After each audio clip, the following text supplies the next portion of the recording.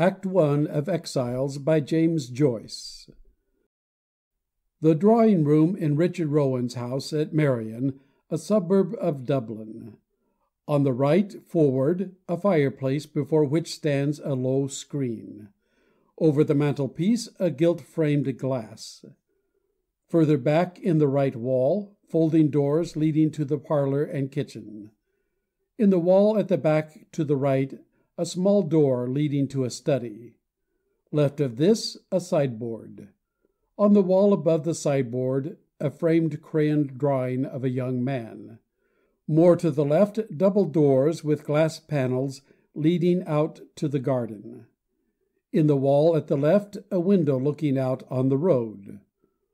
Forward, in the same wall, a door leading to the hall and the upper part of the house. Between the window and door, a lady's davenport stands against the wall. Near it, a wicker chair. In the centre of the room, a round table. Chairs, upholstered in faded green plush, stand round the table.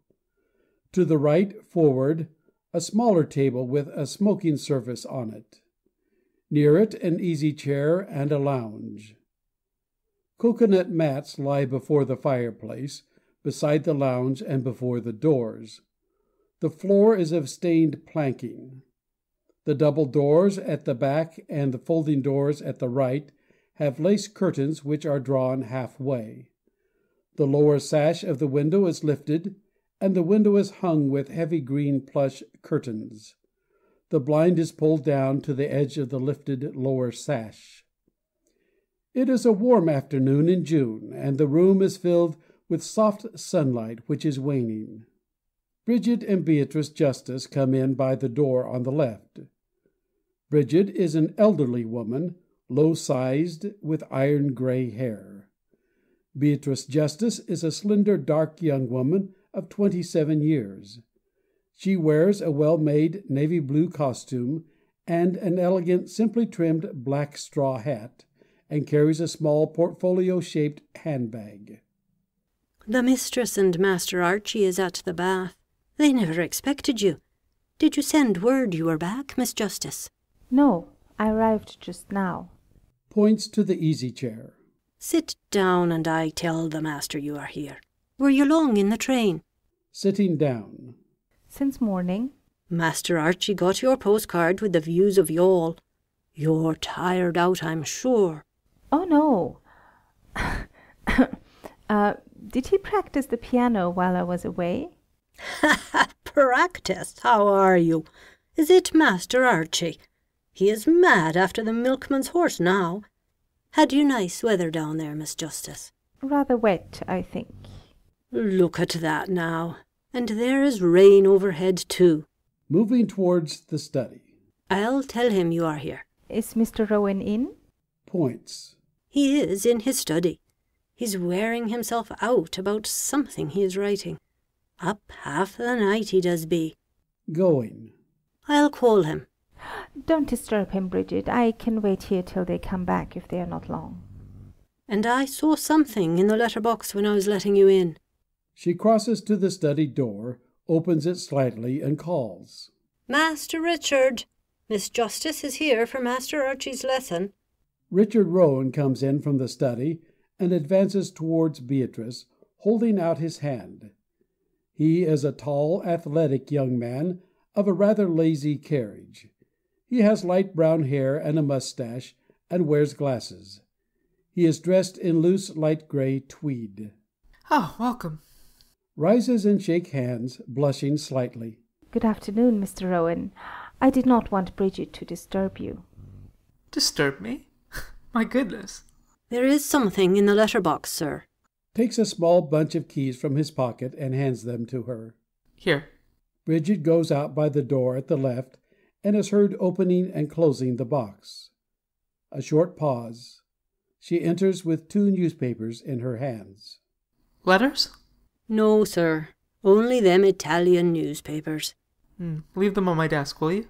Bridget hands him back the keys, leaves the newspapers in the study, comes out again, and goes out by the folding doors on the right. Please, sit down. Bertha will be back in a moment. Beatrice sits down again in the easy-chair. Richard sits beside the table. I'd begun to think you would never come back. It's 12 days since you were here. I thought of that too. But I have come.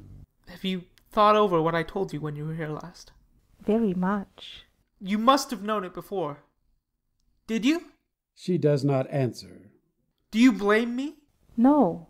Do you think I have acted towards you badly? No? Or towards anyone? Looks at him with a sad, puzzled expression. I have asked myself that question. And the answer? I could not answer it. If I were a painter and told you I had a book of sketches of you, you would not think it so strange, would you? It is not quite the same case, is it? Smiles slightly. Not quite. I told you also that I would not show you what I'd written unless you asked to see it. Well? I will not ask you. Leans forward, resting his elbows on his knees, his hands joined. Would you like to see it? Very much. Because it is about yourself? Yes, but not only that. Because it is written by me, yes? Even if what you would find there is sometimes cruel. That is part of your mind, too. That it is my mind that attracts you, is that it? Hesitating, glances at him for an instant. Why do you think I come here? Why? Many reasons. To give Archie lessons. We have known one another so many years, from childhood. Robert, you and I, haven't we? You've always been interested in me, before I went away and while I was away. Then our letters to each other about my book. Now it's published. I'm here again. Perhaps you feel that some new thing is gathering in my brain. Perhaps you feel that you should know it. Is that the reason? No. Why, then? Otherwise I could not see you. She looks at him for a moment, and then turns aside quickly. Otherwise you could not see me. I had better go. They are not coming back. Rising.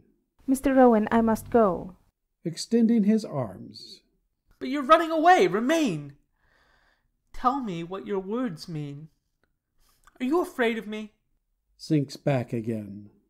Afraid? No. Have you confidence in me? Do you feel that you know me? It is hard to know anyone but oneself. Hard to know me? I sent you from Rome the chapters of my book as I wrote them, and letters for 9 long years. Well, 8 years. Yes, it was nearly a year before your first letter came. It was answered at once by you, and from that on you have watched me in my struggle. Joins his hands earnestly. Tell me, Miss Justice, did you feel that what you read was written for your eyes, or that you inspired me? Shakes her head. I need not answer that question. What then? I cannot say it. You yourself must ask me, Mr. Rowan. Then that I expressed in those chapters and letters, and in my character and life as well, something in your soul which you could not. Pride or scorn. Could not? Leans towards her. Could not because you dared not. Is that why? Bends her head. Yes. On account of others or for want of courage? Which? Courage. And so you have followed me with pride and scorn also in your heart. And loneliness. She leans her head on her hand, averting her face. Richard rises and walks slowly to the window on the left. He looks out for some moments, and then returns towards her, crosses to the lounge, and sits down near her. Do you love him still? I do not even know. It was even that made me so reserved with you. Then, even though I felt your interest in me, even though I felt that I too was something in your life. You were. Yet that separated me from you. I was a third person, I felt. Your names were always spoken together, Robert and Beatrice, as long as I can remember. It seemed to me, to everyone. We are first cousins. It is not strange that we were often together. He told me of your secret engagement with him. He had no secrets from me. I suppose you know that. What happened between us is so long ago. I was a child. Smiles maliciously. A child? Are you sure? It was in the garden of his mother's house, no? He points towards the garden. Over there. You plighted your troth, as they say, with a kiss. And you gave him your garter. Is it allowed to mention that? If you think it worthy of mention. I think you've not forgotten it. Clasping his hands quietly. I do not understand it. I thought, too, that after I'd gone... Did my going make you suffer? I always knew you would go some day. I did not suffer, only I was changed. Towards him? Everything was changed. His life, his mind even, seemed to change after that. Yes. I saw that you had changed when I received your first letter after a year. After your illness, too. You even said so in your letter. It brought me near to death. It made me see things differently. And so, coldness began between you, little by little. Is that it? Half closing her eyes. No, not at once. I saw in him a pale reflection of you. Then that too faded. Of what good is it to talk now? But what is this that seems to hang over you? It can't be so tragic. Oh, not in the least tragic. I shall become gradually better, they tell me, as I grow older. As I did not die then, they tell me I shall probably live. I am given life and health again, when I cannot use them. I am convalescent. Does nothing, then, in life give you peace? Surely it exists for you somewhere. If there were convents in our religion, perhaps there. At least, I think so at times. Shakes his head. No, Miss Justice, not even there. You could not give yourself freely and wholly. Looking at him. I would try. You would try, yes. You were drawn to him as your mind was drawn towards mine. You held back from him.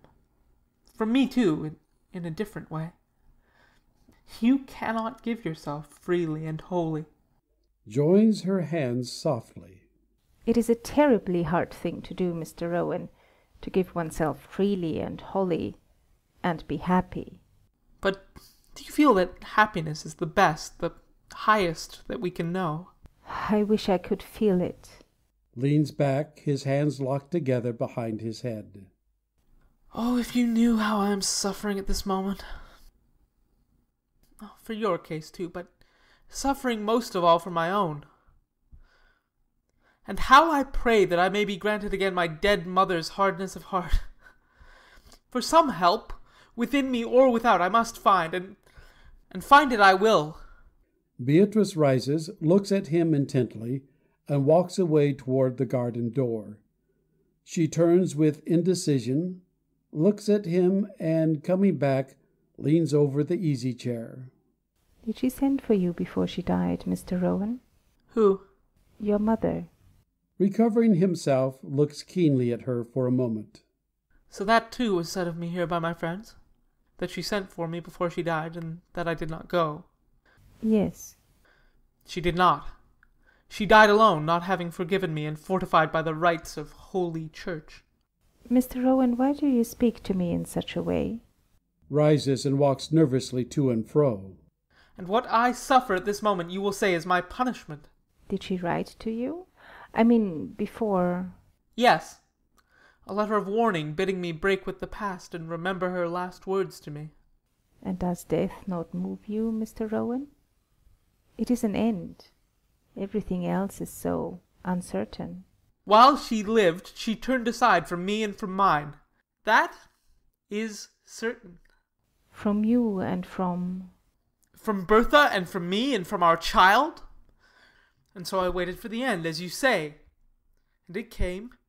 Covers her face with her hands. Oh, no.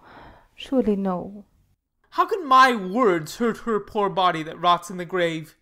Do you think I do not pity her cold, blighted love for me? I fought against her spirit while she lived to the bitter end. He presses his hand to his forehead. It fights against me, still. In here. Oh, do not speak like that. Oh, she drove me away. On account of her I lived years in exile, and poverty too, or near it. I never accepted the doles she sent me through the bank. I waited too, not for her death, but for some understanding of me, her own son, her own flesh and blood. That never came. Not even after Archie... My son, you think? A child of sin and shame? Are you serious?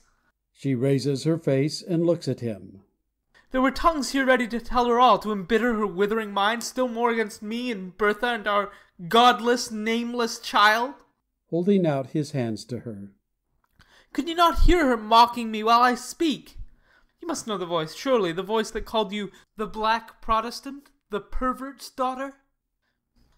In any case, a remarkable woman. At least you are free now. Nods.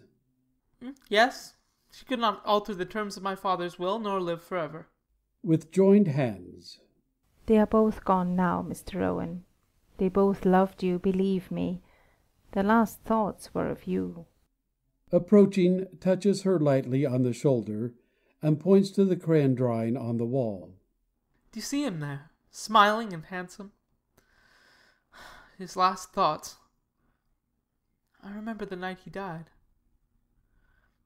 I was a boy of 14, and he called me to his bedside. He knew I wanted to go to the theatre to hear Carmen. He told my mother to give me a shilling, and I kissed him and went. When I came home, he was dead. Those were his last thoughts, as far as I know. The hardness of heart you prayed for... That is my last memory of him. Is there not something sweet and noble in it? Mr. Rowan, something is on your mind to make you speak like this. Something has changed you since you came back 3 months ago. Gazing again at the drawing. He will help me, perhaps. My smiling, handsome father. A knock is heard at the hall door on the left. No, not the smiler, Miss Justice, the old mother. It's her spirit I need. I'm going. Someone knocked. They have come back. No, Bertha has a key. It is he. At least, I'm going, whoever it is. He goes out quickly on the left, and comes back at once with his straw hat in his hand. He? Who? Oh, probably Robert. I'm going out through the garden. I cannot see him now. Say I've gone to the post. Goodbye. It is Robert you do not wish to see? For the moment, yes. This talk has upset me. Ask him to wait. You will come back? Please God. He goes out quickly through the garden. Beatrice makes as if to follow him, and then stops after a few paces. Bridget enters by the folding doors on the right, and goes out on the left. The hall door is heard opening. A few seconds after, Bridget enters with Robert Hand. Robert Hand is a middle-sized, rather stout man between 30 and 40. He is clean-shaven, with mobile features. His hair and eyes are dark, and his complexion sallow. His gait and speech are rather slow. He wears a dark blue morning suit, and carries in his hand a large bunch of red roses wrapped in tissue paper. Coming toward her with outstretched hand, which she takes. My dearest coz, Bridget told me you were here. I had no notion. Did you send Mother a telegram? Gazing at the roses. No. Following her gaze. You are admiring my roses. I brought them to the mistress of the house. I'm afraid they're not nice. Oh, they are lovely, sir. The mistress will be delighted with them. Lays the roses carelessly on a chair out of sight. Is nobody in? Yes, sir. Sit down, sir. They'll be here now any moment. The master was here. She looks about her, and with a half-curtsy goes out on the right. How are you, Beatty? And how are all down in Youghal? As dull as ever? They were well when I left. Oh, but I'm sorry I did not know you were coming. I would have met you at the train. Why did you do it? You have some queer ways about you, Beatty, haven't you? Thank you, Robert. I'm quite used to getting about alone. Yes, but I mean to say, oh well, you have arrived in your own characteristic way. A noise is heard at the window, and a boy's voice is heard calling, Mr. Hand! Robert turns. By Jove, Archie, too, is arriving in a characteristic way. Archie scrambles into the room through the open window on the left, and then rises to his feet, flushed and panting. Archie is a boy of 8 years, dressed in white breeches, jersey, and cap. He wears spectacles, has a lively manner, and speaks with a slight trace of a foreign accent. Going towards him. Goodness gracious, Archie!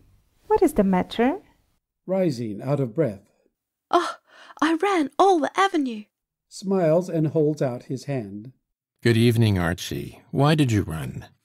Shakes hands. Good evening. We saw you on the top of the tram, and I shouted, Mr. Hand, but you did not see me. But we saw you, Mamma and I. She'll be here in a minute. I ran. Holding out her hand. And poor me. Shakes hands somewhat shyly. Good evening, Miss Justice. Were you disappointed that I did not come last Friday for the lesson? Glancing at her, smiles. No. Glad? But today it is too late. A very short lesson? Yes. But now you must study, Archie. Were you at the bath? Yes. Are you a good swimmer now? Leans against the davenport. No. Mamma won't let me into the deep place. Can you swim well, Mr. Hand? Splendidly, like a stone. Like a stone? Pointing down. Down that way? Pointing. Yes, straight down. How do you say that over in Italy? That, giù. Pointing down and up. That is giù, and this is su. Do you want to speak to my pappy? Yes, I came to see him. Going towards the study. I will tell him. He's in there writing. No, he is out. He has gone to the post with some letters. Oh, never mind. I will wait if he has only gone to the post. But Mamma is coming. He glances towards the window. Here she is. Archie runs out by the door on the left. Beatrice walks slowly towards the davenport. Robert remains standing. Archie and Bertha come in through the door on the left. Bertha is a young woman of graceful build. She has dark gray eyes, patient in expression, and soft features. Her manner is cordial and self-possessed. She wears a lavender dress and carries her cream gloves knotted round the handle of her sunshade. Shaking hands. Good evening, Miss Justice. We thought you were still down in Youghal. Shaking hands. Good evening, Mrs. Rowan. Bows. Good evening, Mr. Hand. Bowing. Good evening, Signora.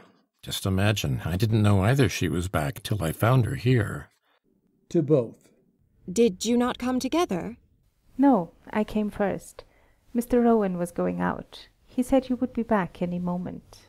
I'm sorry. If you had written or sent over word by the girl this morning. I arrived only an hour and a half ago. I thought of sending a telegram, but it seemed too tragic. Ah, only now you arrived. Extending his arms blandly. I retire from public and private life. Her first cousin and a journalist, I know nothing of her movements. Not directly to him. My movements are not very interesting. A lady's movements are always interesting. But sit down, won't you? You must be very tired. No, not at all. I just came for Archie's lesson. I wouldn't hear of such a thing, Miss Justice, after your long journey. Suddenly to Beatrice. And besides, you didn't bring the music. Ah, that I forgot. But we have the old piece. Pinching Archie's ear. You little scamp, you want to get off the lesson. Oh, never mind the lesson. You must sit down and have a cup of tea now. Going towards the door on the right. I'll tell Bridget. I will, Mamma. He makes a movement to go. No, please, Mrs. Rowan. Archie, I would really prefer... I suggest a compromise. Let it be a half lesson. But she must be exhausted. Not in the least. I was thinking of the lesson in the train. You see what it is to have a conscience, Mrs. Rowan. Of my lesson, Miss Justice? It is 10 days since I heard the sound of a piano. Oh, very well, if that is it. Let us have the piano by all means. I know what is in Beatty's ears at this moment. To Beatrice. Shall I tell? If you know. The buzz of the harmonium in her father's parlour. To Beatrice. Confess. Smiling. Yes, I can hear it. So can I. The asthmatic voice of Protestantism. Did you not enjoy yourself down there, Miss Justice? She did not, Mrs. Rowan. She goes there on retreat when the Protestant strain in her prevails. Gloom, seriousness, righteousness. I go to see my father. But she comes back here to my mother, you see. The piano influence is from our side of the house. Well, Miss Justice, if you would like to play something. But please don't fatigue yourself with Archie. Do, Beatty, that is what you want? If Archie will come. With a shrug. To listen. Takes his hand. And a little lesson too. Very short. Well, afterwards you must stay to tea. To Archie. Come. Beatrice and Archie go out together by the door on the left. Bertha goes towards the davenport, takes off her hat and lays it with her sunshade on the desk. Then, taking a key from a little flower vase, she opens a drawer of the davenport, takes out a slip of paper, and closes the drawer again. Robert stands watching her, coming towards him with the paper in her hand. You put this into my hand last night. What does it mean? Do you not know? Reads. There is one word which I have never dared to say to you. What is the word? That I have a deep liking for you. A short pause. The piano is heard faintly from the upper room. Takes the bunch of roses from the chair. I brought these for you. Will you take them from me? Taking them. Thank you. She lays them on the table and unfolds the paper again. Why did you not dare to say it last night?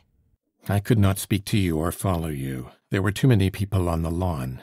I wanted you to think over it, and so I put it into your hand when you were going away. Now you have dared to say it. Moves his hand slowly past his eyes. You passed. The avenue was dim with dusky light. I could see the dark green masses of the trees, and you passed beyond them. You were like the moon. Why like the moon? In that dress, with your slim body, walking with little even steps, I saw the moon passing in the dusk till you passed and left my sight. Did you think of me last night? Comes nearer. I think of you always, as something beautiful and distant, the moon or some deep music. Smiling. And last night, which was I? I was awake half the night. I could hear your voice. I could see your face in the dark, your eyes. I want to speak to you. Will you listen to me? May I speak? Sitting down. You may. Sitting beside her. Are you annoyed with me? No. I thought you were. You put away my poor flowers so quickly. Takes them from the table and holds them close to her face. Is this what you wish me to do with them? Watching her.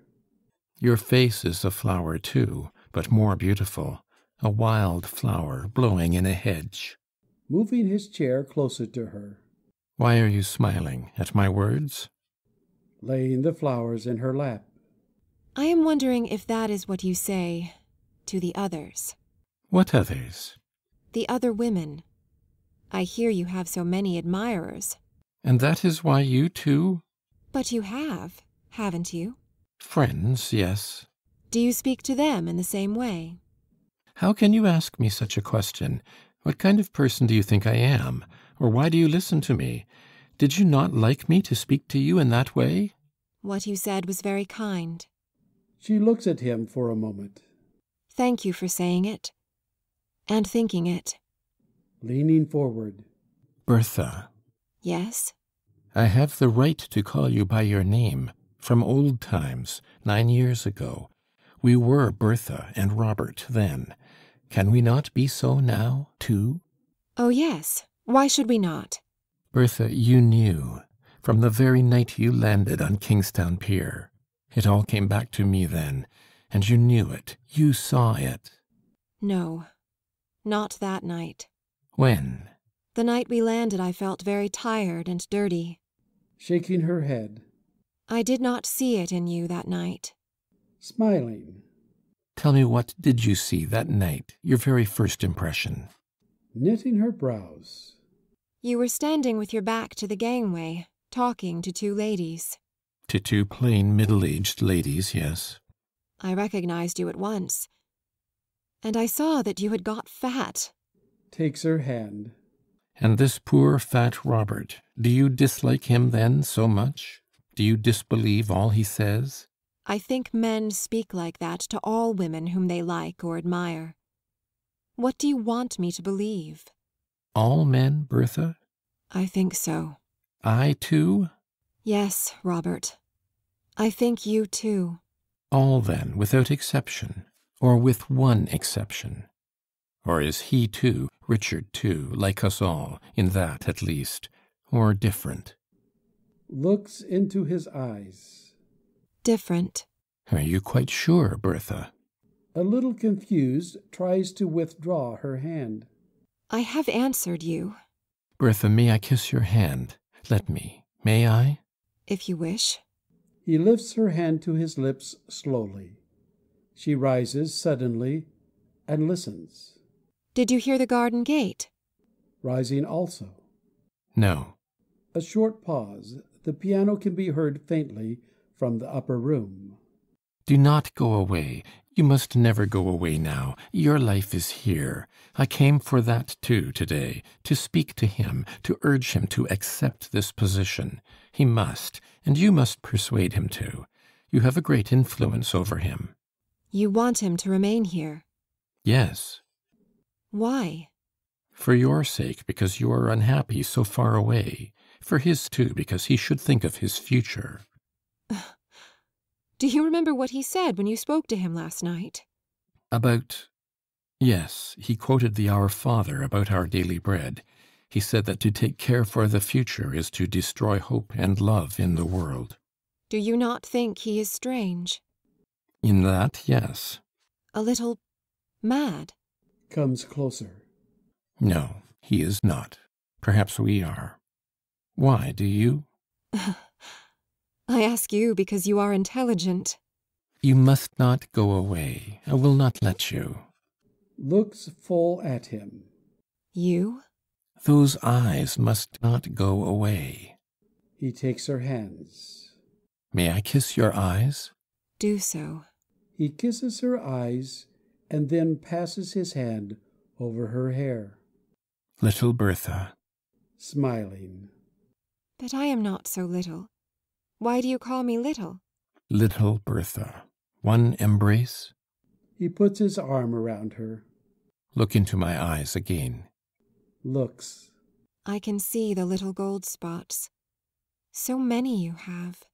Your voice. Give me a kiss with your mouth. Take it. I am afraid. He kisses her mouth and passes his hand many times over her hair. At last I hold you in my arms. And are you satisfied? Let me feel your lips touch mine. And then you will be satisfied? Your lips, Bertha. Closes her eyes and kisses him quickly. There. Puts her hands on his shoulders. Why don't you say, thanks? My life is finished. Over. Oh, don't speak like that now, Robert. Over. I want to end it and have done with it. You silly fellow. Presses her to him.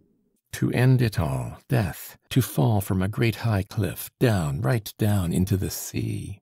Please, Robert.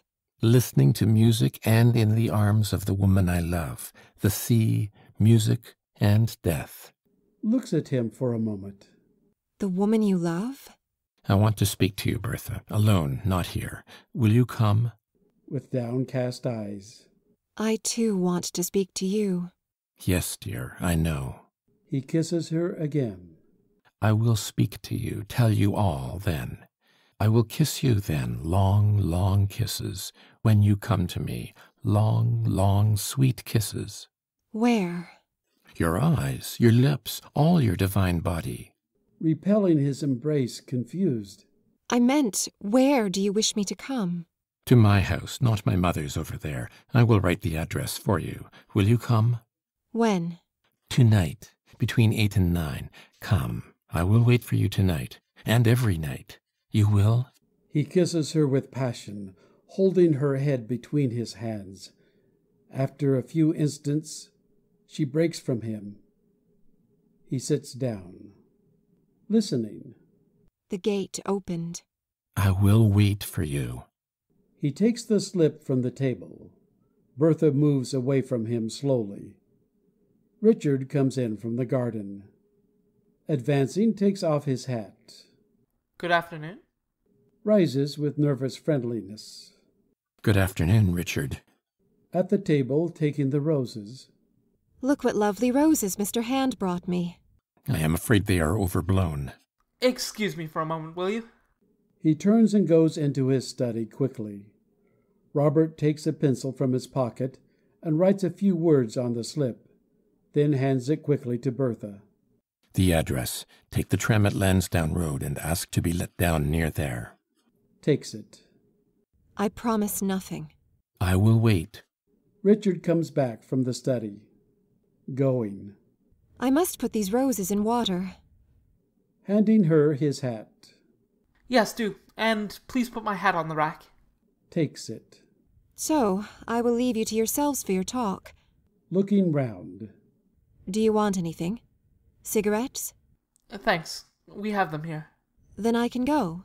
She goes out on the left with Richard's hat, which she leaves in the hall, and returns at once.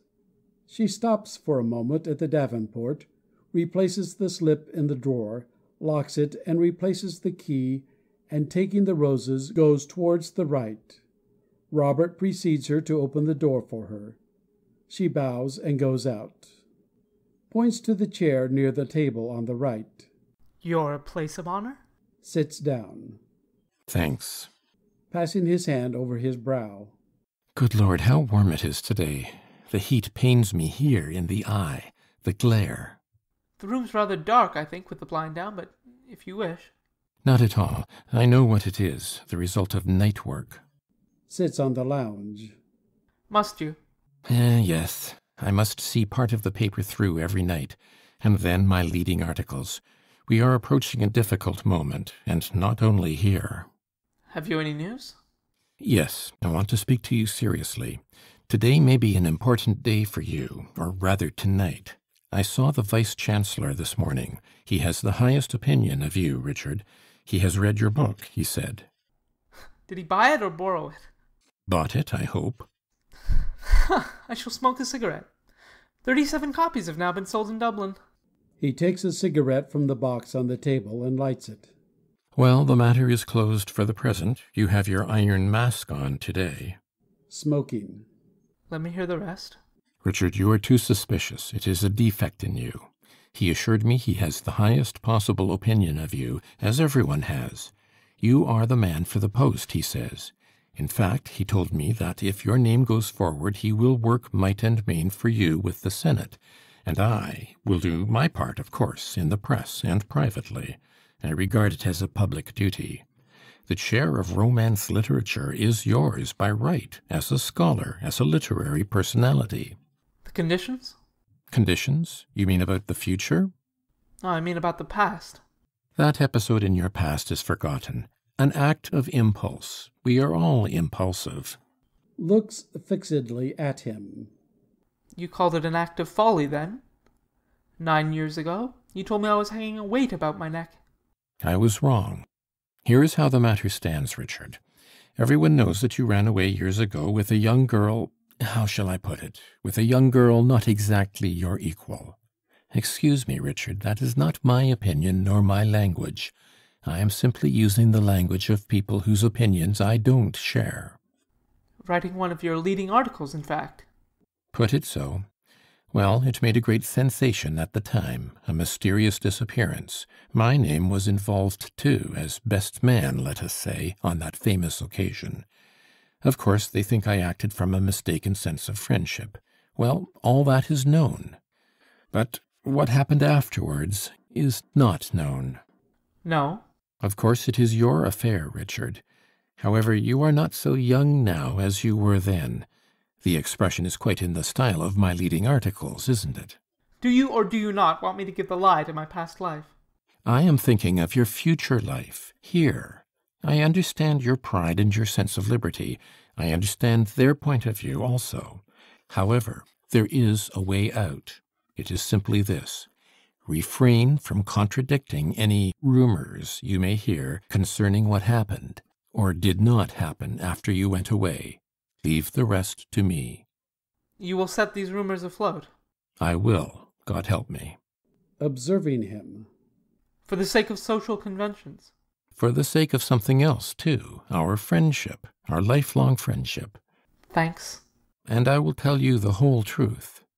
Smiles and bows. Yes. Do, please. Not only for your sake, also for the sake of your present partner in life. I see. He crushes his cigarette softly on the ashtray and then leans forward, rubbing his hands slowly. Why for her sake? Also leans forward quietly. Richard, have you been quite fair to her? It was her own free choice, you will say, but was she really free to choose? She was a mere girl. She accepted all that you proposed. Smiles. That's your way of saying that she proposed what I would not accept. Nods. I remember. And she went away with you. But was it of her own free choice? Answer me frankly. Turns to him calmly. I played for her against all that you say or can say. And I won. Nodding again. Yes, you won. Rises. Excuse me for forgetting. Will you have some whiskey? All things come to those who wait. Richard goes to the sideboard and brings a small tray with the decanter and glasses to the table, where he sets it down. Sits down again, leaning back on the lounge. Will you please help yourself? Does so. And you? Steadfast? Richard shakes his head. Lord, when I think of our wild nights long ago, talks by the hour, plans, carouses, revelry. In our house. It is mine now. I have kept it ever since, though I don't go there often. Whenever you like to come, let me know. You must come some night. It will be old times again. He lifts his glass and drinks. Prosit. It was not only a house of revelry. It was to be the hearth of a new life. And in that name, all our sins were committed. Sins? Drinking and blasphemy? He points. By me? And drinking and heresy, much worse. He points again. By you? Are those the sins you mean? And some others. You mean the women. I have no remorse of conscience. Maybe you have. We had 2 keys on those occasions. Have you? For you, it was all quite natural? For me, it is quite natural to kiss a woman whom I like. Why not? She is beautiful for me. Toying with the lounge cushion. Do you kiss everything that is beautiful for you? Everything, if it can be kissed. He takes up a flat stone which lies on the table. This stone, for instance, it is so cool, so polished, so delicate, like a woman's temple. It is silent, it suffers our passion, and it is beautiful. He places it against his lips. And so I kiss it because it is beautiful. And what is a woman? A work of nature too, like a stone or a flower or a bird. A kiss is an act of homage. It's an act of union between man and woman. Even if we are often led to desire through the sense of beauty, can you say that the beautiful is what we desire? Pressing the stone to his forehead. You will give me a headache if you make me think today. I cannot think today. I feel too natural, too common. After all, what is most attractive in even the most beautiful woman? What? Not those qualities which she has and other women have not, but the qualities which she has in common with them. I mean, the commonest. Turning over the stone, he presses the other side to his forehead. I mean how her body develops heat when it is pressed, the movement of her blood, how quickly she changes by digestion what she eats into what shall be nameless. I am very common today. Perhaps that idea never struck you? Many ideas strike a man who has lived 9 years with a woman. Yes, I suppose they do. This beautiful, cool stone does me good. Is it a paperweight or a cure for headache? Bertha brought it home one day from the Strand. She, too, says that it is beautiful. Lays down the stone quietly. She is right. He raises his glass and drinks. Is that all you wanted to say to me? There is something else. The Vice-Chancellor sends you, through me, an invitation for tonight, to dinner at his house. You know where he lives? Richard nods. I thought you might have forgotten. Strictly private, of course. He wants to meet you again and sends you a very warm invitation. For what hour? 8. But, like yourself, he is free and easy about time. Now, Richard, you must go there. That is all. I feel tonight will be the turning point in your life. You will live here and work here and think here and be honored here among our people. Smiling. I can almost see 2 envoys starting for the United States to collect funds for my statue 100 years hence. Once I made a little epigram about statues. All statues are of 2 kinds. He folds his arms across his chest. The statue which says, "How shall I get down?" and the other kind. He unfolds his arms and extends his right arm, averting his head. The statue which says, "In my time the dunghill was so high." The second one for me, please. Will you give me one of those long cigars of yours? Richard selects a Virginia cigar from the box on the table and hands it to him with the straw drawn out. Lighting it. These cigars Europeanize me. If Ireland is to become a new Ireland, she must first become European. And that is what you are here for, Richard. Some day we shall have to choose between England and Europe. I am a descendant of the dark foreigners. That is why I like to be here. I may be childish, but where else in Dublin can I get a bandit cigar like this or a cup of black coffee? The man who drinks black coffee is going to conquer Ireland. And now I will take just a half measure of that whiskey, Richard, to show you there is no ill feeling. Points. Help yourself. Does so. Thanks. He drinks and goes on as before. Then you yourself, the way you loll on that lounge. Then your boy's voice, and also Bertha herself. Do you allow me to call her that, Richard? I mean, as an old friend of both of you? Oh, why not? You have that fierce indignation which lacerated the heart of Swift. You have fallen from a higher world, Richard, and you are filled with fierce indignation when you find that life is cowardly and ignoble. While shall I tell you? By all means. I have come up from a lower world, and I am filled with astonishment when I find that people have any redeeming virtue at all. Stirs up suddenly and leans his elbows on the table. You're my friend, then? I fought for you all the time you were away. I fought to bring you back. I fought to keep your place for you here. I will fight for you still, because I have faith in you, the faith of a disciple in his master. I cannot say more than that. It may seem strange to you. Give me a match.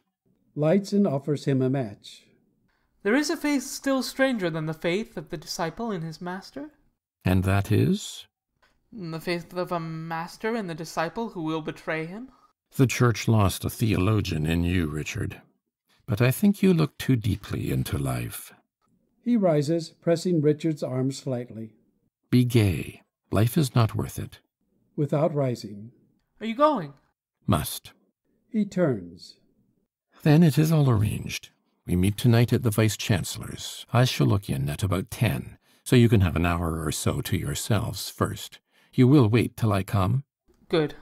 One more match, and I am happy. Richard strikes another match, hands it to him, and rises also. Archie comes in by the door on the left, followed by Beatrice. Congratulate me, Beatty. I have won over Richard. Crossing to the door on the right, calls. Mamma, Miss Justice is going. On what are you to be congratulated? On a victory, of course. laying his hand slightly on Richard's shoulder. The descendant of Archibald Hamilton Rowan has come home. I'm not a descendant of Hamilton Rowan. What matter? Bertha comes in from the right with a bowl of roses. Has Mr. Rowan... Turning towards Bertha. Richard is coming tonight to the Vice-Chancellor's dinner. The fatted calf will be eaten, roast, I hope, and next session will see the descendant of a namesake of etc., etc., in a chair of the university. He offers his hand. Good afternoon, Richard. We shall meet tonight. Touches his hand. At Philippi. Shakes hands also. Accept my best wishes, Mr. Rowan. Thanks. But do not believe him. Believe me, believe me. To Bertha. Good afternoon, Mrs. Rowan. Shaking hands candidly. I thank you too. To Beatrice. You won't stay to tea, Miss Justice? No, thank you. I must go. Good afternoon. Goodbye, Archie. Going. Addio, Archibald. Addio. Wait, Beatty, I shall accompany you. Going out on the right with Bertha. Oh, don't trouble. Following her. But I insist, as a cousin. Bertha, Beatrice, and Robert go out by the door on the left. Richard stands irresolutely near the table. Archie closes the door leading to the hall, and coming over to him, plucks him by the sleeve. I say, Pappy, What is it? I want to ask you a thing. Sitting on the end of the lounge, stares in front of him. What is it? Will you ask Mamma to let me go out in the morning with the milkman? With the milkman? Yes, in the milk car. He says he will let me drive when we get onto the roads where there are no people. The horse is a very good beast. Can I go? Yes. Ask Mamma now. Can I go? Will you? Glances towards the door. I will. He said he will show me the cows he has in the field. Do you know how many cows he has? How many? 11. 8 red and 3 white. But one is sick now. No, not sick, but it fell. Cows? Not bulls, because bulls give no milk. 11 cows. They must give a lot of milk. What makes a cow give milk? Takes his hand. Who knows? Do you understand what it is to give a thing? To give? Yes. While you have a thing, it can be taken from you. By robbers? No? But when you give it, you have given it. No robber can take it from you. He bends his head and presses his son's hand against his cheek. It's yours then forever when you've given it. It will be yours always. That is to give. But, Pappy, Yes? how could a robber rob a cow? Everyone would see him. In the night, perhaps. In the night, yes. Are there robbers here like in Rome? There are poor people everywhere. Have they revolvers? No. Knives? Have they knives? Oh, yes, knives and revolvers. Disengages himself. Ask Mamma now. She's coming. Makes a movement to rise. I will. No, sit there, Puppy. You wait and ask her when she comes back. I won't be here. I'll be in the garden. Sinking back again. Yes. Go. Kisses him swiftly. Thanks. He runs out quickly by the door at the back, leading into the garden. Bertha enters by the door on the left. She approaches the table and stands beside it, fingering the petals of the roses, looking at Richard, watching her. Well? Well, he says he likes me. Leans his chin on his hand. You showed him his note? Yes. I asked him what it meant. What did he say it meant? He said I must know. I said I had an idea. Then he told me he liked me very much. That I was beautiful, and all that. Since when? Since when what? Since when did he say he liked you? Always, he said. But more since we came back. He said I was like the moon in this lavender dress. Looking at him. Had you any words with him? About me? The usual thing. Not about you. He was very nervous. You saw that? Yes, I saw it. Well, what else went on? He asked me to give him my hand. Smiling.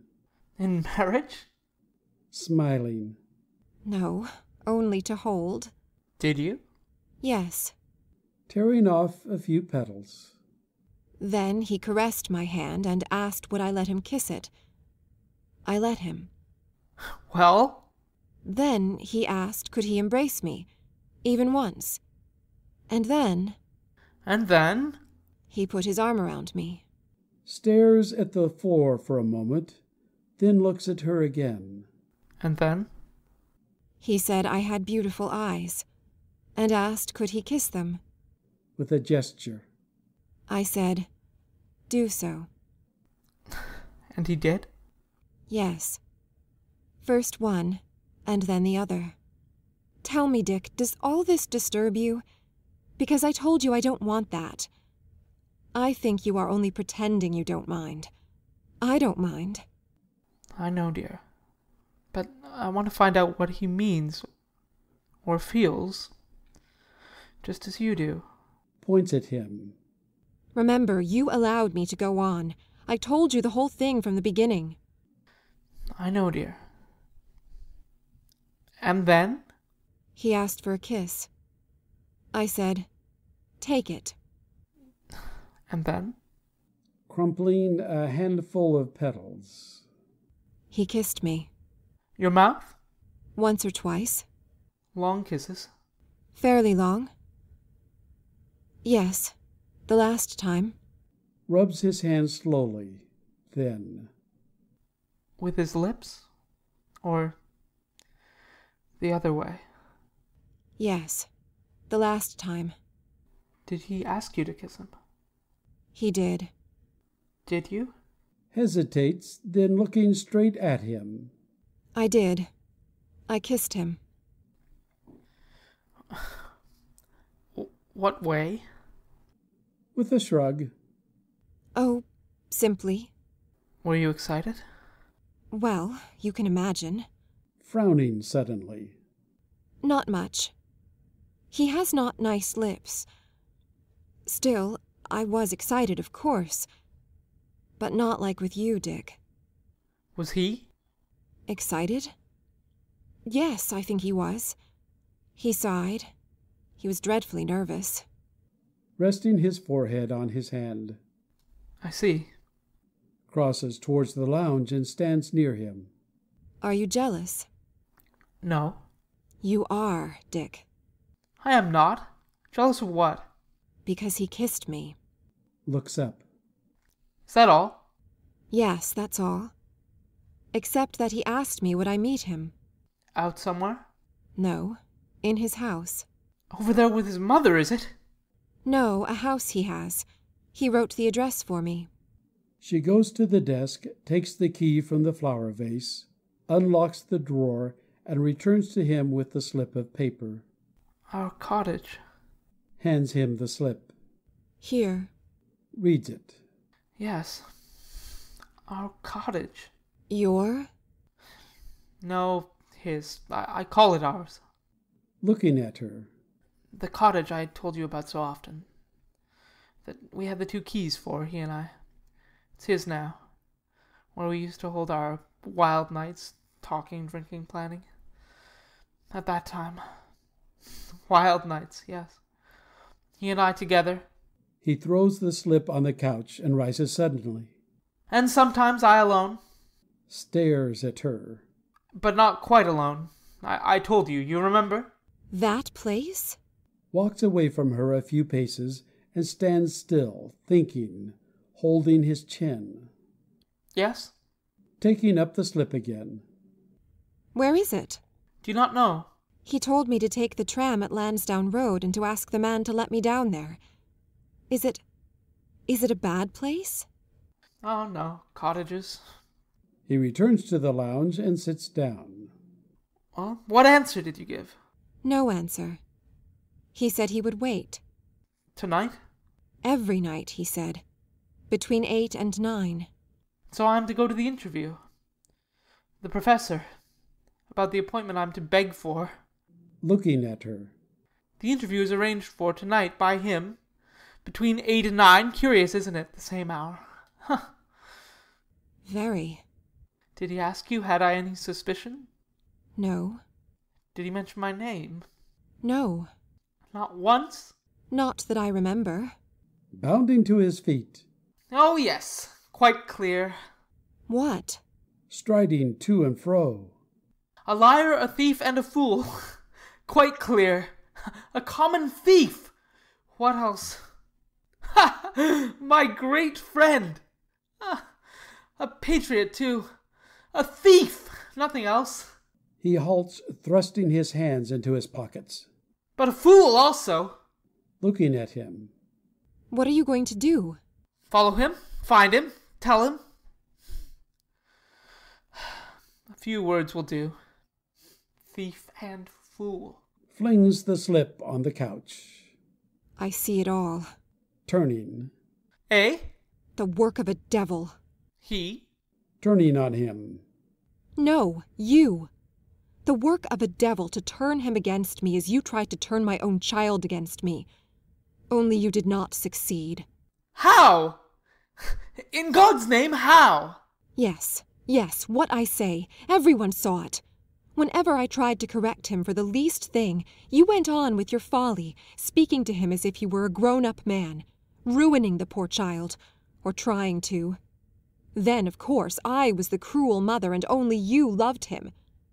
But you did not turn him against me, against his own mother. Because why? Because the child has too much nature in him. I never tried to do such a thing, Bertha. You know I cannot be severe with a child. Because you never loved your own mother. A mother is always a mother, no matter what. I never heard of any human being that did not love the mother that brought him into the world, except you. Approaching her quietly. Bertha, don't say things you'll be sorry for. Are you not glad my son is fond of me? Who taught him to be? Who taught him to run to meet you? Who told him you would bring him home toys when you were out on your rambles in the rain, forgetting all about him and me? I did. I taught him to love you. Yes, dear, I know it was you.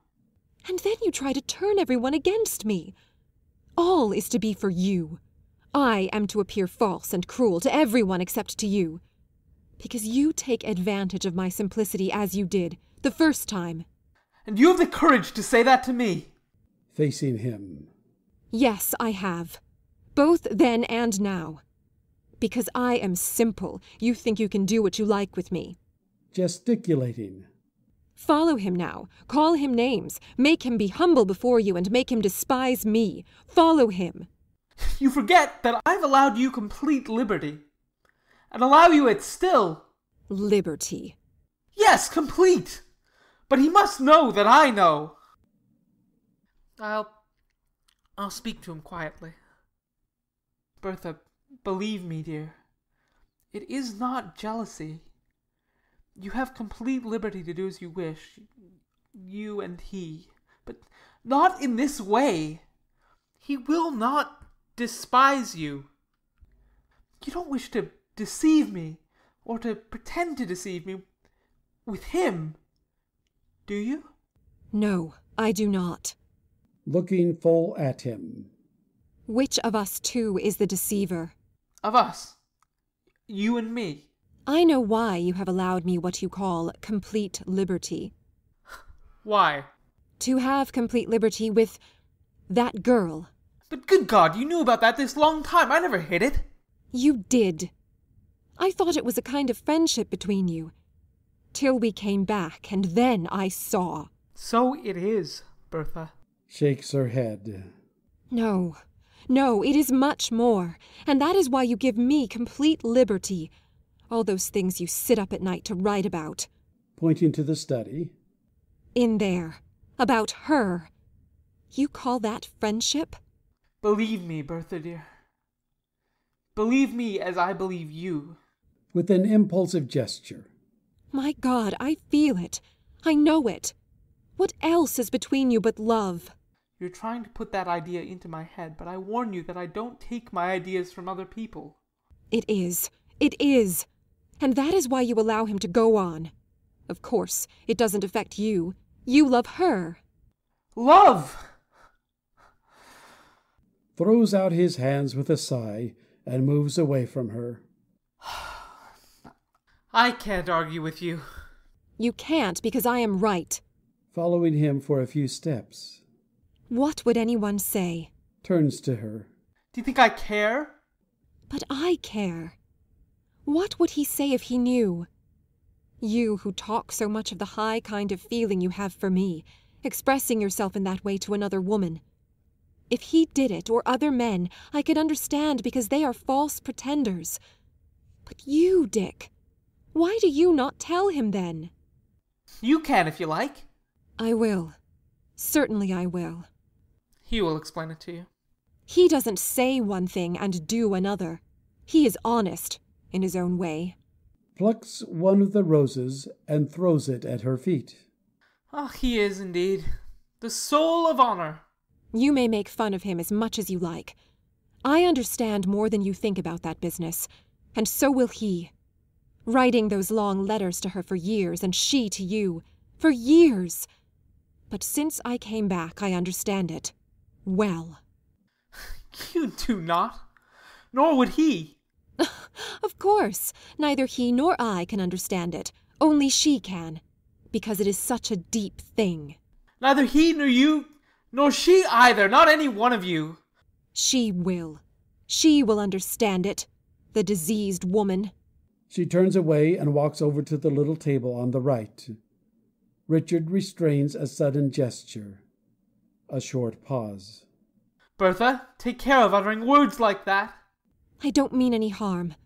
I feel for her more than you can because I am a woman. I do, sincerely. But what I say is true. Is it generous? Think. Pointing towards the garden. It is she who is not generous. Remember now what I say. What? Comes nearer. You have given that woman very much, Dick. And she may be worthy of it. And she may understand it all, too. I know she is that kind. Do you believe that? I do. But I believe you will get very little from her in return, or from any of her clan. Remember my words, Dick. Because she is not generous, and they are not generous. Is it all wrong, what I am saying? Is it? No. Not all. She stoops and picking up the rose from the floor, places it in the vase again. He watches her. Bridget appears at the folding doors on the right. The tea is on the table, ma'am. Very well. Is Master Archie in the garden? Yes. Call him in. Bridget crosses the room and goes out into the garden. Bertha goes towards the doors on the right. At the lounge, she stops and takes up the slip. In the garden.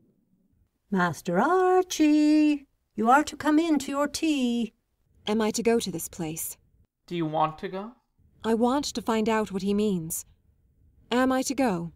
Why do you ask me? Decide yourself. Do you tell me to go? No. Do you forbid me to go? No. From the garden. Come quickly, Master Archie. Your tea is waiting on you.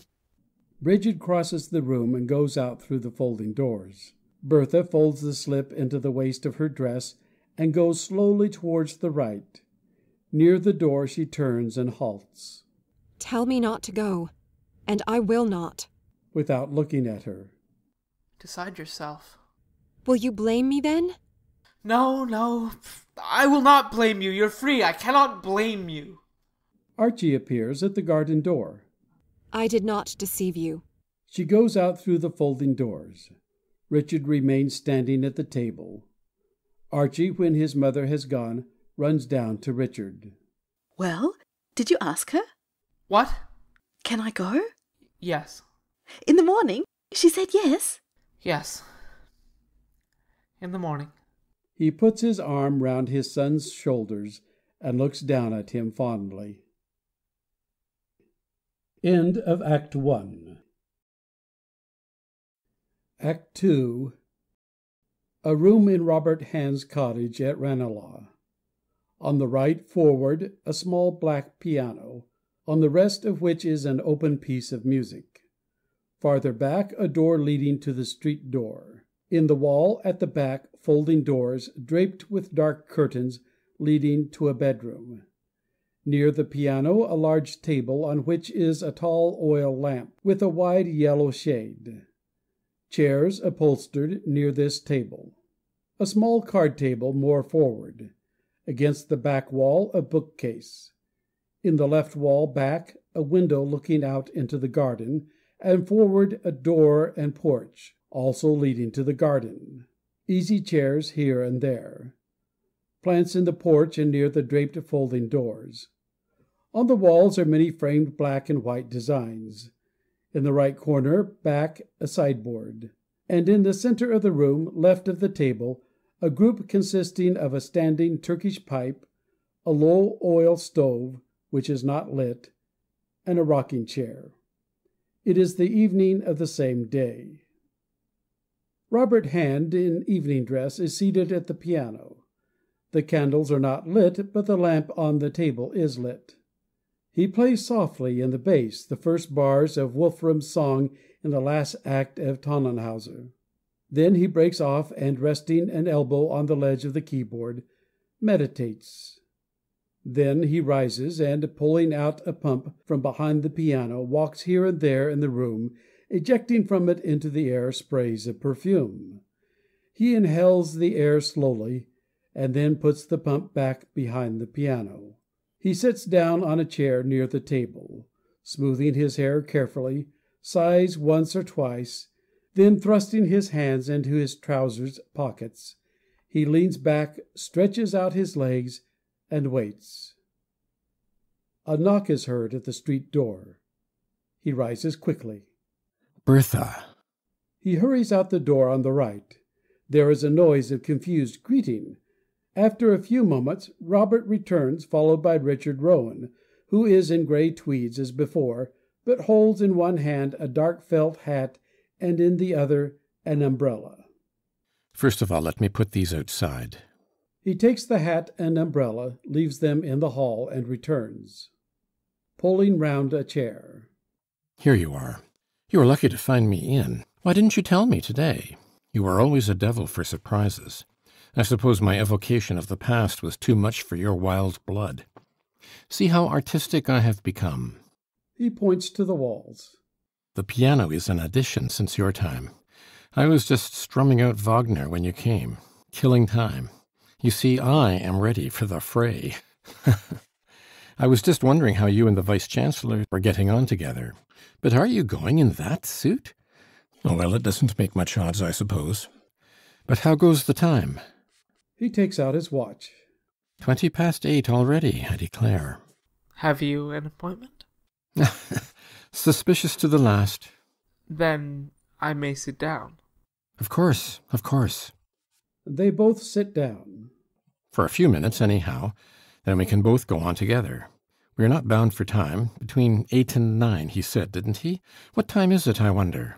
Is about to look again at his watch, then stops. 8:20, yes. Your appointment also was for the same hour. Here. What appointment? With Bertha. Stares at him. Are you mad? Are you? Who told you? She. Yes, I must have been mad. Listen to me, Richard. It is a great relief to me that you have come, the greatest relief. I assure you that ever since this afternoon I have thought and thought how I could break it off without seeming a fool. A great relief. I even intended to send word, a letter, a few lines. But then it was too late. Passes his hand over his forehead. Let me speak frankly with you. Let me tell you everything. I know everything. I have known for some time. Since when? Since it began between you and her. Yes, I was mad. But it was merely lightheadedness. I admit that to have asked her here this evening was a mistake. I can explain everything to you. And I will, truly. Explain to me, what is the word you longed and never dared to say to her? If you can or will. Looks down, then raises his head. Yes, I will. I admire very much the personality of your wife. That is the word. I can say it. It is no secret. Then why did you wish to keep secret your wooing? Wooing? Your advances to her, little by little, day after day. Looks, whispers. With a nervous movement of his hands. In summer, wooing. But how do you know all this? She told me. This afternoon? No, time after time, as it happened. You knew? From her? Richard nods. You were watching us all the time? I was watching you. I mean watching me. And you never spoke. You had only to speak a word to save me from myself. You were trying me. Passes his hand again over his forehead. It was a terrible trial. Now also. Well, it is past. It will be a lesson to me for all my life. You hate me now for what I have done and for... Quietly looking at him. Have I said that I hate you? Do you not? You must. Even if Bertha had not told me, I should have known. Did you not see that when I came in this afternoon, I went into my study suddenly for a moment? You did, I remember. To give you time to recover yourself. It made me sad to see your eyes. And the roses, too. I can't say why. A great mass of overblown roses. I thought I had to give them. Was that strange? Looks at Richard with a tortured expression. Too many, perhaps? Or too old and common? That was why I didn't hate you. The whole thing made me sad all at once. And this is real. It is happening to us. He stares before him for some moments in silence, as if dazed. Then, without turning his head, continues. And she, too, was trying me, making an experiment with me, for your sake. Well, you know women better than I do. She says she felt pity for you. Pitied me because I am no longer an ideal lover. Like my roses, common, old. Like all men, you have a foolish, wandering heart. Well, you spoke at last. You chose the right moment. Leans forward. Robert, not like this. For us two? No. Years, a whole life of friendship. Think a moment. Since childhood, boyhood. No, not in such a way, like thieves at night. Glancing about him. And in such a place. No, Robert, that's not for people like us. What a lesson. Richard, I cannot tell you what a relief it is to me that you have spoken, that the danger is past. Yes, yes. Because there was some danger for you, too, if you think. Was there not? What danger? I don't know. I mean, if you had not spoken, if you had watched and waited on until... Until? Until I had come to like her more and more, because I can assure you it is only a light-headed idea of mine, to like her deeply, to love her. Would you have spoken to me then as you have just now? It would have been different, would it not? For then it might have been too late, while it is not too late now.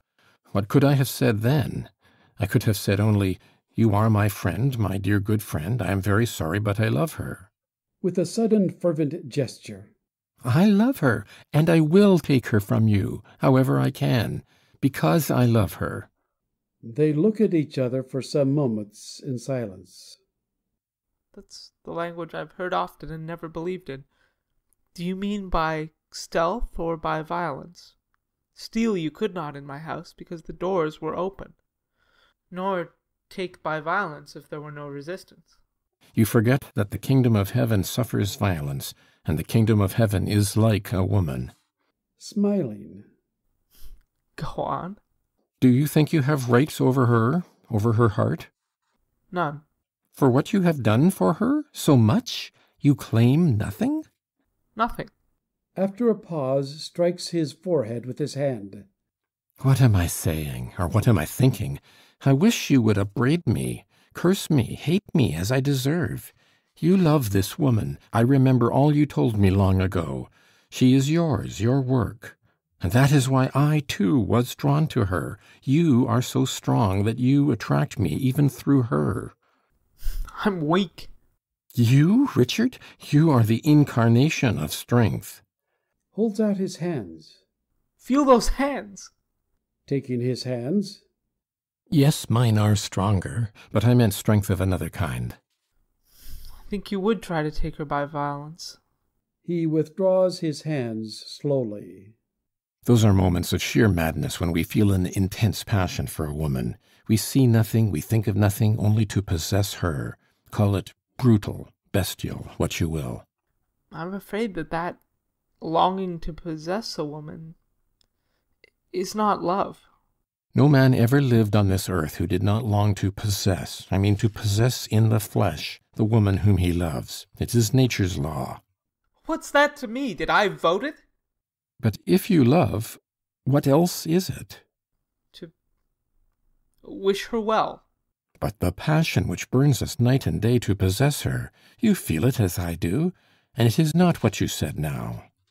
Have you the luminous certitude that yours is the brain in contact with which she must think and understand? And that yours is the body in contact with which her body must feel? Have you this certitude in yourself? Have you? Once I had it, Robert. A certitude as luminous as that of my own existence. Or an illusion is luminous. And now?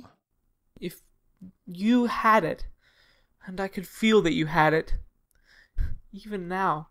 What would you do? Go away. You and not I would be necessary to her. Alone as I was before I met her. Rubs his hands nervously. A nice little load on my conscience. You met my son when you came to my house this afternoon. He told me. What did you feel? Pleasure. Nothing else? Nothing else, unless I thought of two things at the same time. I am like that. If my best friend lay in his coffin and his face had a comic expression, I should smile. With a little gesture of despair. I am like that. But I should suffer, too, deeply. You spoke of conscience. Did he seem to you a child only? Or an angel? Shakes his head. No, neither an angel nor an Anglo-Saxon. Two things, by the way, for which I have very little sympathy. Never then? Never even with her? Tell me, I wish to know. I feel in my heart something different. I believe that on the last day, if it ever comes, when we are all assembled together, that the Almighty will speak to us like this. We will say that we lived chastely with one other creature. Lie to him? Or that we tried to, and he will say to us, "Fools, who told you that you were to give yourselves to one being only? You were made to give yourselves to many freely. I wrote that law with my finger on your hearts." On a woman's heart, too? Yes. Can we close our heart against an affection which we feel deeply? Should we close it? Should she? We're speaking of bodily union. Affection between man and woman must come to that. We think too much of it because our minds are warped. For us today it is of no more consequence than any other form of contact, than a kiss. Well, if it's of no consequence, why are you dissatisfied till you reach that end? Why were you waiting here tonight? Passion tends to go as far as it can, but, you may believe me or not, I had not that in my mind, to reach that end. Reach it if you can. I'll use no arm against you that the world puts in my hand. If the law which God's finger has written on our hearts is the law you say, I too am God's creature. He rises and paces to and fro some moments in silence. Then he goes towards the porch and leans against the jamb. Robert watches him. I always felt it, in myself and in others. Yes? With a vague gesture. For all. That a woman, too, has the right to try with many men until she finds love. An immoral idea, is it not? I wanted to write a book about it. I began it. Yes? Because I knew a woman who seemed to me to be doing that, carrying out that idea in her own life. She interested me very much. When was this? No, not lately, when you were away. Richard leaves his place rather abruptly, and again paces to and fro. You see, I am more honest than you thought. I wish you had not thought of her now, whoever she was, or is. She was and is the wife of a stockbroker. Turning. You know him? Intimately. Richard sits down again in the same place and leans forward, his head on his hands, moving his chair a little closer. May I ask you a question? You may. Has it never happened to you in these years, I mean, when you were away from her, perhaps, or traveling, to betray her with another? Betray her, I mean, not in love. Carnally, I mean. Has that never happened? It has. And what did you do? I remember the first time. I came home. It was night. My house was silent.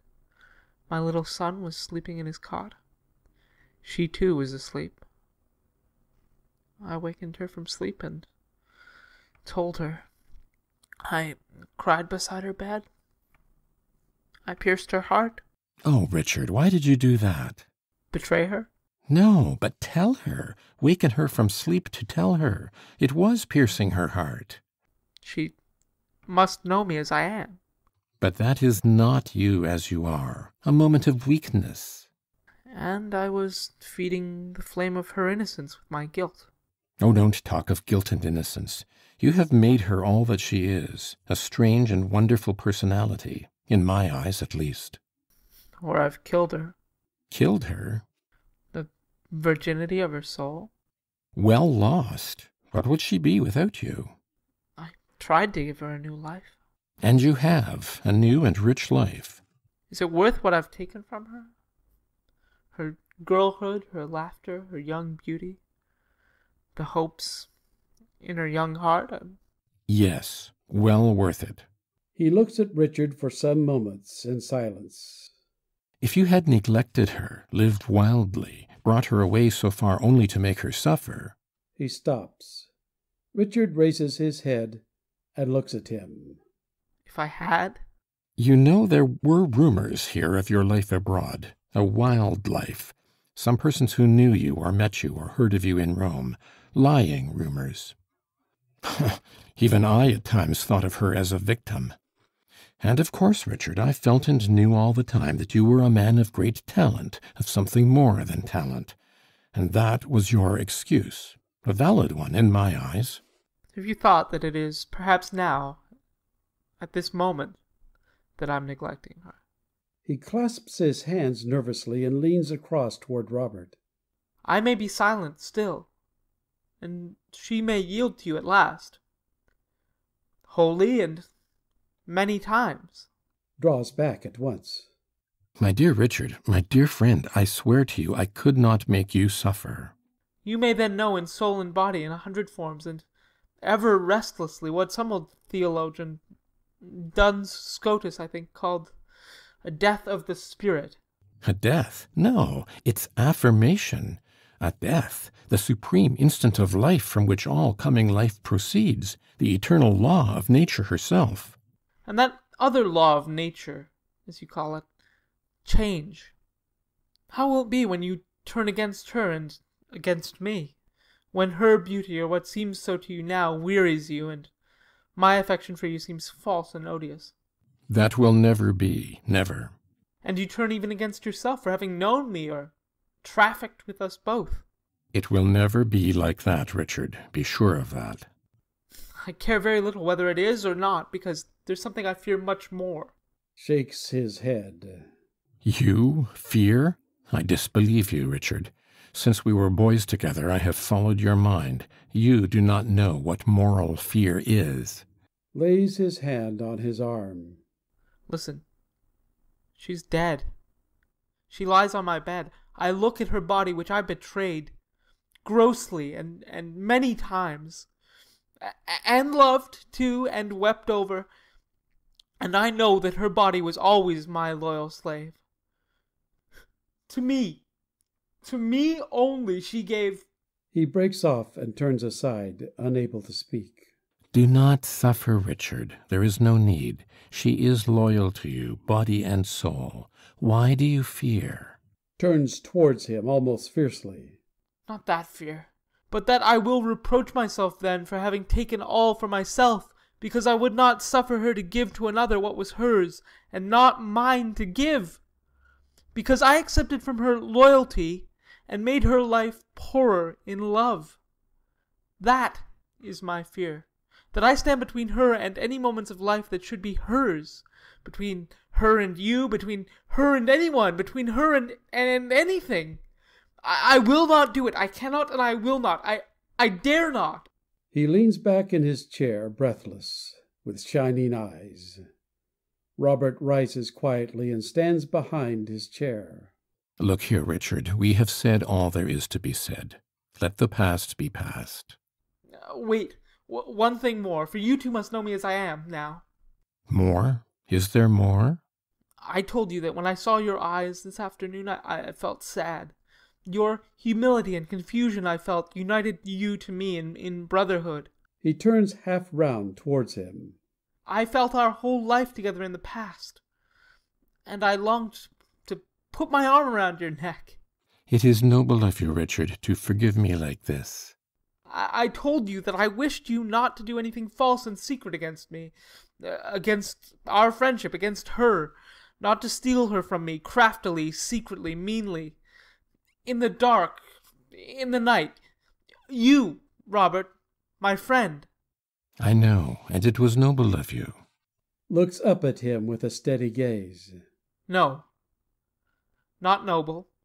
Ignoble. Makes an involuntary gesture. How? Why? Looks away again. That's what I must tell you too. Because in the very core of my ignoble heart I longed to be betrayed by you and by her. In the dark, in the night, secretly, meanly, craftily, by you, my best friend, and by her. I longed for that, passionately and ignobly, to be dishonored forever in love and in lust, to be... Bending down, places his hands over Richard's mouth. Enough, enough. He takes his hands away. But no, go on. To be forever a shameful creature, and to build up my soul again out of the ruins of its shame. And that is why you wished that she... She has spoken always of her innocence, as I have spoken always of my guilt, humbling me. From pride, then. From pride and from ignoble longing. And from a motive deeper still. I understand you. He returns to his place and begins to speak at once, drawing his chair closer. May it not be that we are here and now in the presence of a moment that will free us both, me as well as you, from the last bonds of what is called morality. My friendship for you has laid bonds on me. Light bonds, apparently? I acted in the dark, secretly. I will do so no longer. Have you the courage to allow me to act freely? A duel? Between us? A battle of both our souls, different as they are, against all that is false in them and in the world. A battle of your soul against the spectre of fidelity, of mine against the spectre of friendship. All life is a conquest, the victory of human passion over the commandments of cowardice. Will you, Richard? Have you the courage, even if it shatters to atoms the friendship between us, even if it breaks up forever the last illusion in your own life? There was an eternity before we were born, another will come after we are dead. The blinding instant of passion alone, passion, free, unashamed, irresistible, that is the only gate by which we can escape from the misery of what slaves call life. Is not this the language of your own youth that I heard so often from you in this very place where we are sitting now? Have you changed? Passes his hand across his brow. Yes. It's the language of my youth. Richard, you have driven me up to this point. She and I have only obeyed your will. You yourself have roused these words in my brain, your own words. Shall we? Freely? Together? Together? No. Fight your part alone. I will not free you. Leave me to fight mine. Rises. You allow me, then. Rises also. Free yourself. A knock is heard at the hall door. What does this mean? Bertha, evidently. Did you not ask her to come? Yes, but... Looking about him. Then I am going, Richard. No. I'm going. Richard, I appeal to you. Let me go. It is over. She is yours. Keep her and forgive me, both of you. Because you're generous enough to allow me? Richard, you will make me angry with you if you say that. Angry or not, I will not live on your generosity. You have asked her to meet you here tonight, and alone. Solve the question between you. Open the door. I shall wait in the garden. He goes towards the porch. Explain to her, Richard, as best you can. I cannot see her now. I shall go, I tell you. Wait out there if you wish. He goes out by the door on the right. Robert goes out hastily through the porch, but comes back the same instant. An umbrella. With a sudden gesture. Oh! He goes out again through the porch. The hall door is heard to open and close. Richard enters, followed by Bertha, who is dressed in a dark brown costume and wears a small dark red hat. She has neither umbrella nor waterproof. Welcome back to old Ireland. Is this the place? Yes, it is. How did you find it? I told the cabman. I didn't like to ask my way. Looking about her curiously. Was he not waiting? Has he gone away? Points towards the garden. He's waiting. Out there. He was waiting when I came. You see, you came after all. Did you think I would not? I knew you could not remain away. You see, after all, you were like all other men. You had to come. You were jealous like the others. You seem annoyed to find me here. What happened between you? I told him I knew everything that I had known for a long time. He asked how. I said from you. Does he hate me? I cannot read in his heart. Sits down helplessly. Yes, he hates me. He believes I made a fool of him, betrayed him. I knew he would. I told him you were sincere with him. He does not believe it. Nobody would believe it. I should have told him first, not you. I thought he was a common robber, prepared to use even violence against you. I had to protect you from that. That I could have done myself. Are you sure? It would have been enough to have told him that you knew I was here. Now I can find out nothing. He hates me. He is right to hate me. I have treated him badly, shamefully. He takes her hand. Bertha, look at me. Turns to him. Well? Gazes into her eyes, and then lets her hand fall. I cannot read in your heart either. Still looking at him. You could not remain away. Do you not trust me? You can see I am quite calm. I could have hidden it all from you. I doubt that. With a slight toss of her head. Oh, easily, if I had wanted to. Perhaps you're sorry now that you did not. Perhaps I am. What a fool you were to tell me. It would have been so nice if you had kept it secret. As you do, no? As I do, yes. He turns to go. Goodbye for a while. Rises. Are you going? Naturally. My part is ended here. To her, I suppose. Who? Her ladyship. I suppose it is all planned so that you may have a good opportunity to meet her and have an intellectual conversation. To meet the devil's father.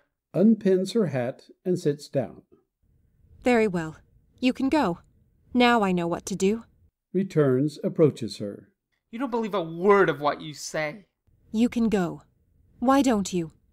Oh, then you have come here and led him on in this way on account of me. Is that how it is? There is one person in this who is not a fool, and that is you. I am, though, and he is. If so, you have indeed treated him badly and shamefully. Yes, but it was your fault, and I will end it now. I am simply a tool for you. You have no respect for me. You never had, because I did what I did. And he has respect. He has. Of all the persons I met since I came back, he's the only one who has. And he knows what they only suspect. And that is why I liked him from the first, and like him still. Great respect for me she has. Why did you not ask her to come away with you 9 years ago? You know why, Bertha. Ask yourself. Yes, I know why. You knew the answer you would get. That is why. That is not why. I didn't even ask you. Yes, you knew I would go, asked or not. I do things. But if I do one thing, I can do two things. As I have the name, I can have the gains. Bertha, I accept what is to be. I have trusted you. I trust you still. To have that against me, to leave me then. Why do you not defend me then against him? Why do you go away from me now without a word? Dick, my God, tell me what you wish me to do. I cannot, dear. Your own heart will tell you. He seizes both her hands. I have a wild delight in my soul, Bertha, as I look at you. I see you as you are yourself. That I came first in your life, or before him then, that may be nothing to you. You may be his more than mine. I am not. Only I feel for him, too. I'll trust you, Bertha. And him, too. I must. I cannot hate him, since his arms have been around you. You have drawn us near together. There's something wiser than wisdom in your heart. Who am I that I should call myself master of your heart or of any woman's? Bertha, love him, be his, give yourself to him if you desire, or if you can. I will remain. Goodbye. He lets her hand fall and goes out rapidly on the right. Bertha remains sitting. Then she rises and goes timidly towards the porch. She stops near it, and after a little hesitation calls into the garden. Is anyone out there? At the same time she retreats towards the middle of the room. Then she calls again in the same way. Is anyone there? Robert appears in the open doorway that leads in from the garden. His coat is buttoned and the collar is turned up. He holds the doorposts with his hands lightly and waits for Bertha to see him. Catching sight of him, starts back, then quickly. Robert! Are you alone? Yes. Looking towards the door on the right. Where is he? Gone. You startled me. Where did you come from? With a movement of his head. Out there. Did he not tell you I was out there, waiting? Yes, he told me. But I was afraid here alone, with the door open, waiting. She comes to the table and rests her hand on the corner. Why do you stand like that in the doorway? Why? I am afraid too. Of what? Of you. Looks down. Do you hate me now? I fear you. Clasping his hands at his back quietly, but a little defiantly. I fear a new torture, a new trap. For what do you blame me? Comes forward a few steps, halts. Why did you lead me on? Day after day, more and more. Why did you not stop me? You could have, with a word, but not even a word. I forgot myself and him. You saw it, that I was ruining myself in his eyes, losing his friendship. Did you want me to? Looking up. You never asked me. Asked you what? If he suspected, or knew. And would you have told me? Yes. Did you tell him everything? I did. I mean, details. Everything. With a forced smile. I see. You were making an experiment for his sake, on me. Well, why not? It seems I was a good subject. Still, it was a little cruel of you. Try to understand me, Robert. You must try. With a polite gesture. Well, I will try. Why do you stand like that near the door? It makes me nervous to look at you. I am trying to understand, and then I am afraid. Holds out her hand. You need not be afraid.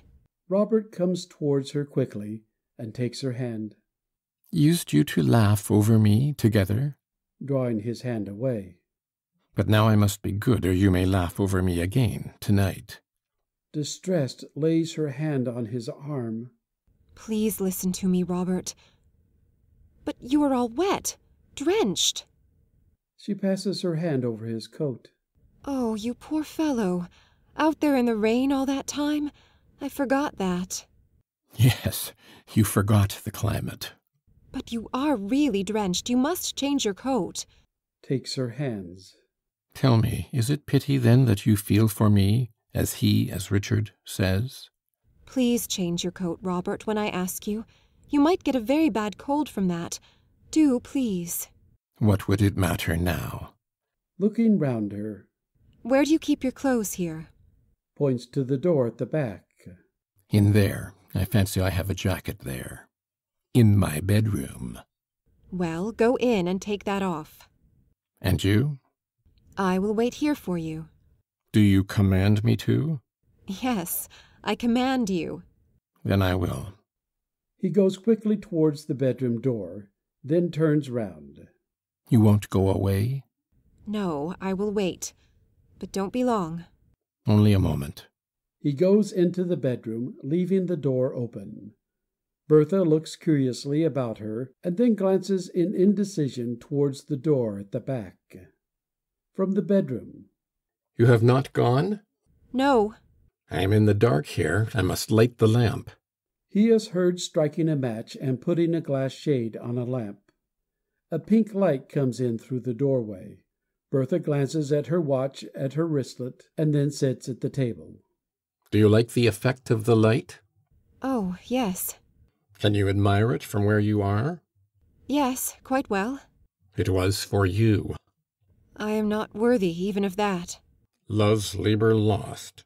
Rising nervously. Robert. Yes? Come here, quickly. Quickly, I say. I'm ready. He appears in the doorway, wearing a dark green velvet jacket. Seeing her agitation, he comes quickly towards her. What is it, Bertha? I was afraid. Of being alone? Catches his hands. You know what I mean. My nerves are all upset. That I... Promise me, Robert, not to think of such a thing. Never. If you like me at all. I thought that moment. What an idea. But promise me, if you like me. If I like you, Bertha. I promise. Of course I promise. You are trembling all over. Let me sit down somewhere. It will pass in a moment. My poor Bertha. Sit down. Come. He leads her towards a chair near the table. She sits down. He stands beside her. Has it passed? Yes. It was only a moment. I was very silly. I was afraid that... I wanted to see you near me. That you made me promise not to think of? Yes. Or something else? Robert, I feared something. I am not sure what. And now? Now you are here. I can see you. Now it has passed. Passed. Yes. Love's labor lost. Looks up at him. Listen, Robert. I want to explain to you about that. I could not deceive Dick. Never. In nothing. I told him everything, from the first. Then it went on, and still you never spoke or asked me. I wanted you to. Is that the truth, Bertha? Yes, because it annoyed me that you could think I was like the other women. I suppose you knew that way. I think that Dick is right, too. Why should there be secrets? Still, secrets can be very sweet, can they not? Smiles. Yes, I know they can. But you see, I could not keep things secret from Dick. Besides, what is the good? They always come out in the end. Is it not better for people to know? How could you, Bertha, tell him everything? Did you? Every single thing that passed between us? Yes. Everything he asked me. Did he ask you much? You know the kind he is. He asks about everything. The ins and outs. About our kissing, too? Of course. I told him all. Shakes his head slowly. Extraordinary little person. Were you not ashamed? No. Not a bit? No. Why, is that terrible? And how did he take it? Tell me, I want to know everything, too. It excited him. More than usual. Why? Is he excitable still? Yes, very. When he is not lost in his philosophy. More than I? More than you. How could I answer that? You both are, I suppose. Robert turns aside and gazes towards the porch, passing his hand once or twice thoughtfully over his hair. Are you angry with me again? You are with me. No, Robert. Why should I be? Because I asked you to come to this place. I tried to prepare it for you. He points vaguely here and there. A sense of quietness. Touching his jacket with her fingers. And this too. Your nice velvet coat. Also, I will keep no secrets from you. You remind me of someone in a picture. I like you in it. But you are not angry, are you? Yes, that was my mistake, to ask you to come here. I felt it when I looked at you from the garden and saw you, Bertha, standing here. But what else could I have done? You mean because others have been here? Yes. He walks away from her a few paces. A gust of wind makes the lamp on the table flicker. He lowers the wick slightly, following him with her eyes. But I knew that before I came. I am not angry with you for it. Shrugs his shoulders. Why should you be angry with me after all? You're not even angry with him for the same thing, or worse. Did he tell you that about himself? Yes, he told me. We all confess to one another here. Turn about. I try to forget it. It does not trouble you? Not now. Only I dislike to think of it. It is merely something brutal, you think? Of little importance? It does not trouble me. Now. Looking at her over his shoulder. But there is something that would trouble you very much and that you would not try to forget? What? Turning towards her. If it were not only something brutal with this person or that for a few moments, if it were something fine and spiritual with one person only, with one woman. Smiles. And perhaps brutal too. It usually comes to that sooner or later. Would you try to forget and forgive that? Toying with her wristlet. In whom? In anyone. In me. You mean in Dick? I said in myself. But would you? You think I would revenge myself? Is Dick not to be free too? Points at her. That is not from your heart, Bertha. Yes, it is. Let him be free too. He leaves me free also. And you know why, and understand, and you like it, and you want to be, and it makes you happy, and has made you happy, always, this gift of freedom which he gave you 9 years ago? Gazing at him with wide open eyes. But why do you ask me such a lot of questions, Robert? Stretches out both hands to her. Because I had another gift to offer you then, a common, simple gift like myself. If you want to know it, I will tell you. Looking at her watch. Past is past, Robert. And I think I ought to go now. It is 9 almost. No, not yet. There is one confession more, and we have the right to speak. He crosses before the table rapidly and sits down beside her. Turning towards him, places her left hand on his shoulder. Yes, Robert. I know that you like me. You need not tell me. You need not confess any more tonight. A gust of wind enters through the porch with a sound of moving leaves. The lamp flickers quickly, pointing over his shoulder.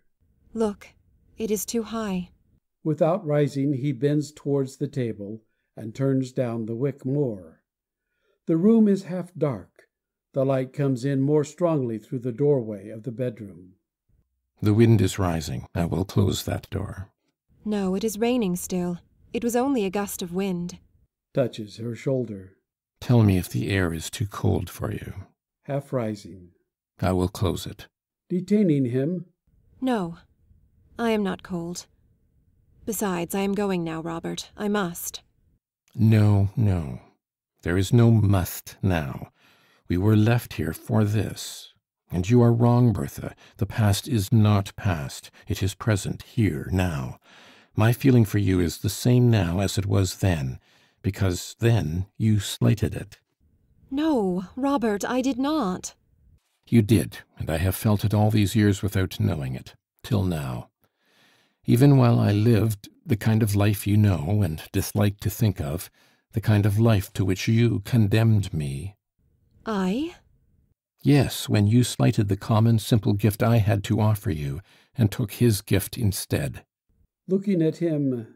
But you never... No, because you had chosen him. I saw that. I saw it on the first night we met, we three together. Why did you choose him? Bends her head. Is that not love?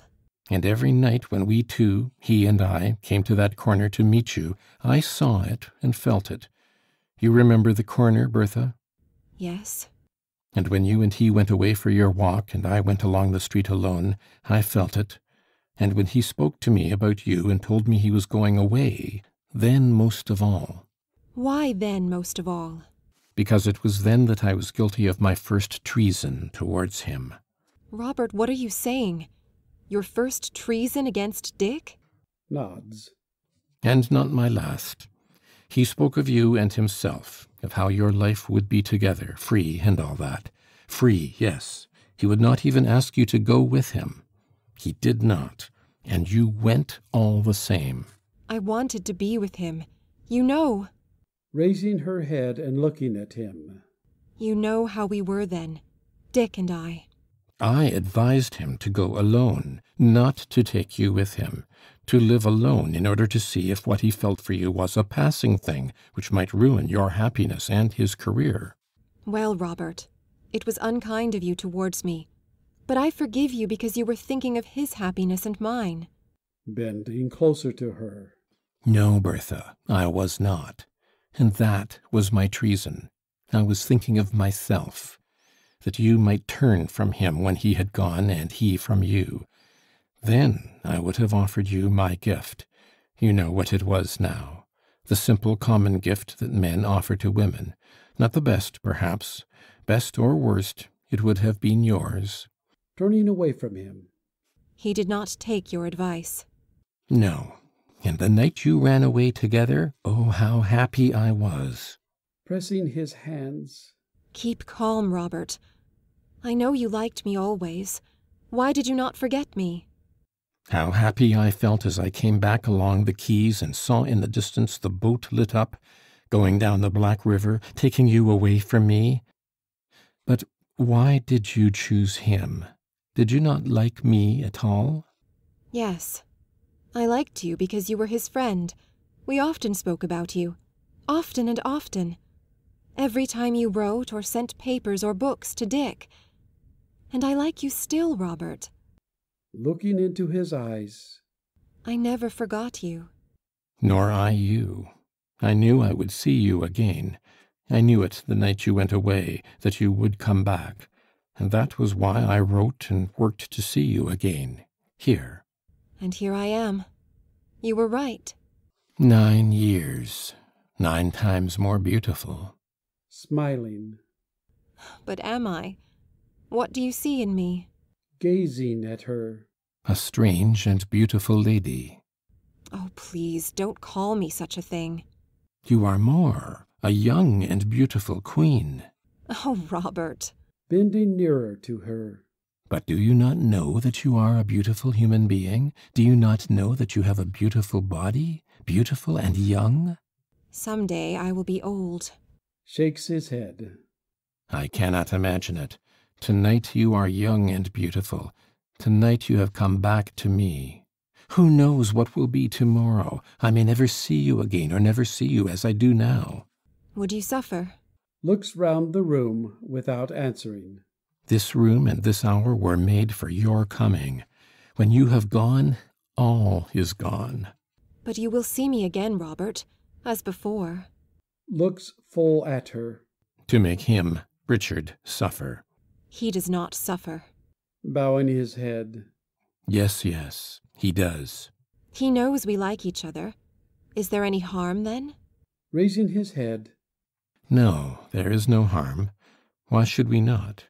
He does not know yet what I feel. He has left us alone here at night at this hour because he longs to know it. He longs to be delivered. From what? moves closer to her and presses her arm as he speaks. From every law, Bertha, from every bond.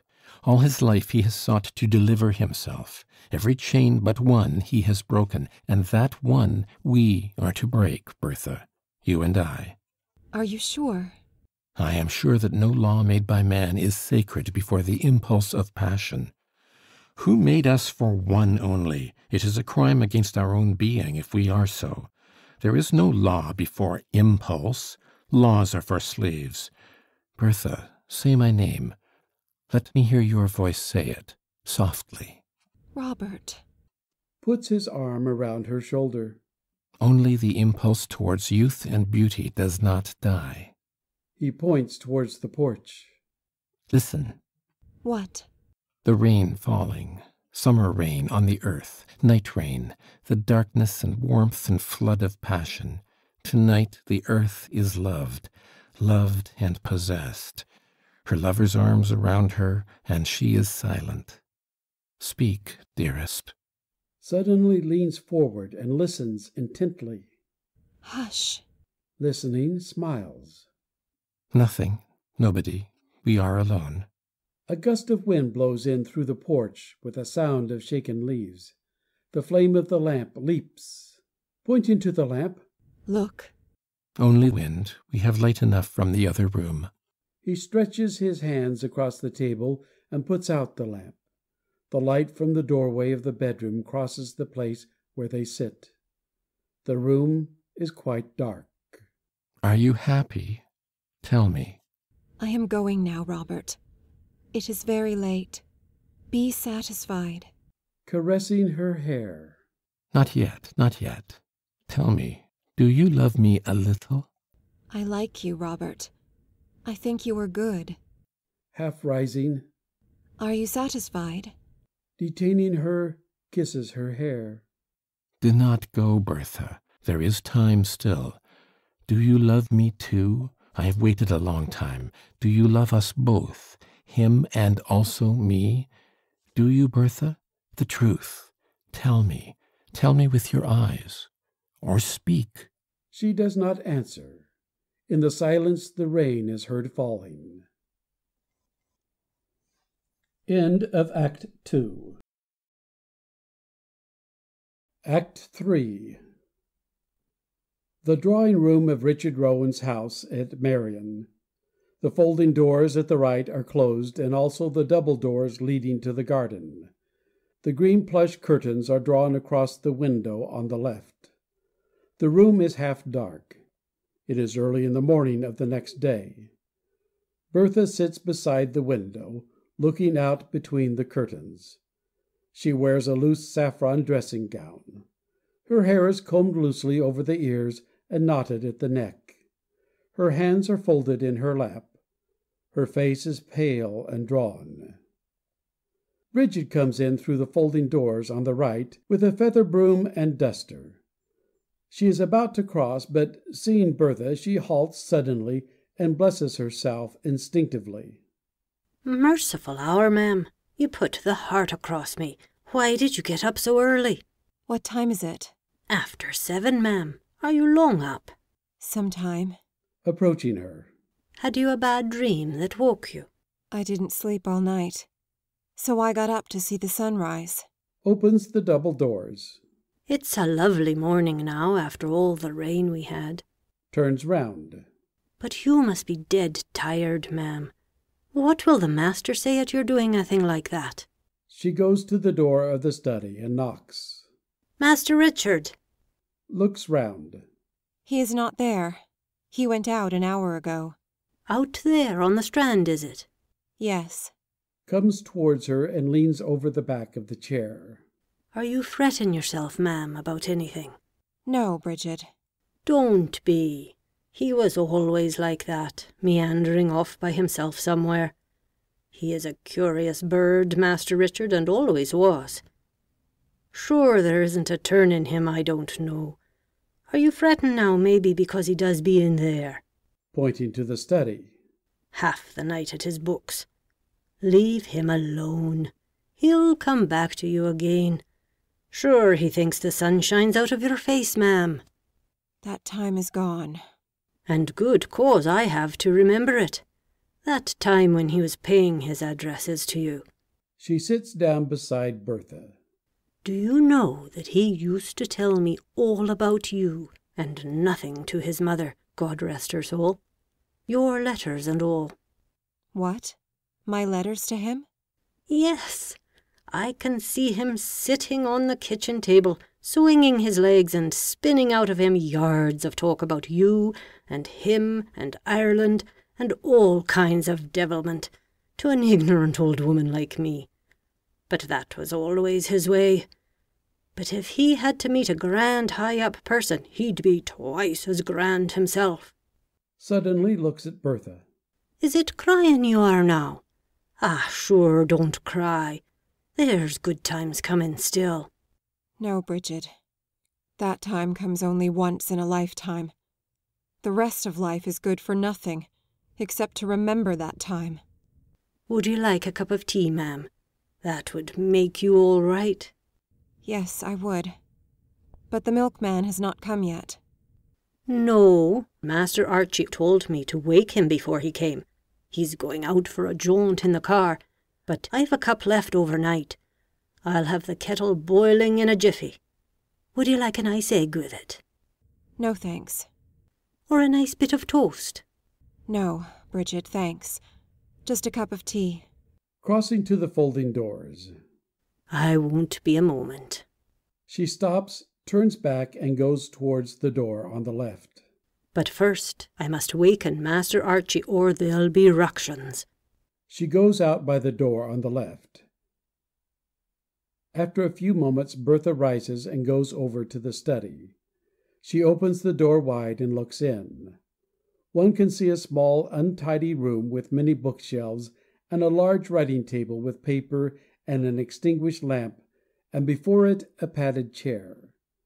She remains standing for some time in the doorway, then closes the door again without entering the room. She returns to her chair by the window and sits down. Archie, dressed as before, comes in by the door on the right, followed by Bridget. Comes to her, and putting up his face to be kissed, says, Buongiorno, Mamma. Kissing him. Buongiorno, Archie. To Bridget. Did you put another vest on him under that one? He wouldn't let me, ma'am. I'm not cold, Mamma. I said you were to put it on, didn't I? But where is the cold? Takes a comb from her head and combs his hair back at both sides. And the sleep is in your eyes still. He went to bed immediately after you went out last night, ma'am. You know, he's going to let me drive, Mamma. Replacing the comb in her hair, embraces him suddenly. Oh, what a big man to drive a horse. Well, he's daft on horses anyhow. Releasing himself. I'll make him go quick. You will see from the window, Mamma, with the whip. He makes the gesture of cracking a whip. Avanti! Beat the poor horse, is it? Come here till I clean your mouth. She takes her handkerchief from the pocket of her gown, wets it with her tongue, and cleans his mouth. You're all smudges or something. Dirty little creature you are. Smudges? What is smudges? The noise is heard of a milk can rattled on the railings before the window. Draws aside the curtains and looks out. Here he is. Wait, I'm ready. Goodbye, Mamma. Is Pappy up? Takes him by the arm. Come on with you now. Mind yourself, Archie. And don't be long, or I won't let you go any more. All right, look out the window and you'll see me. Goodbye. Bridget and Archie go out by the door on the left. Bertha stands up and, drawing aside the curtains still more, stands in the embrasure of the window, looking out. The hall door is heard opening. Then a slight noise of voices and cans is heard. The door is closed. After a moment or two, Bertha is seen waving her hand gaily in a salute. Bridget enters and stands behind her, looking over her shoulder. Look at the sit of him, as serious as you like. Suddenly withdrawing from her post. Stand out of the window. I don't want to be seen. Why, ma'am, what is it? Crossing towards the folding doors. Say I'm not up. that I'm not well. I can't see anyone. Follows her. Who is it, ma'am? Halting. Wait a moment.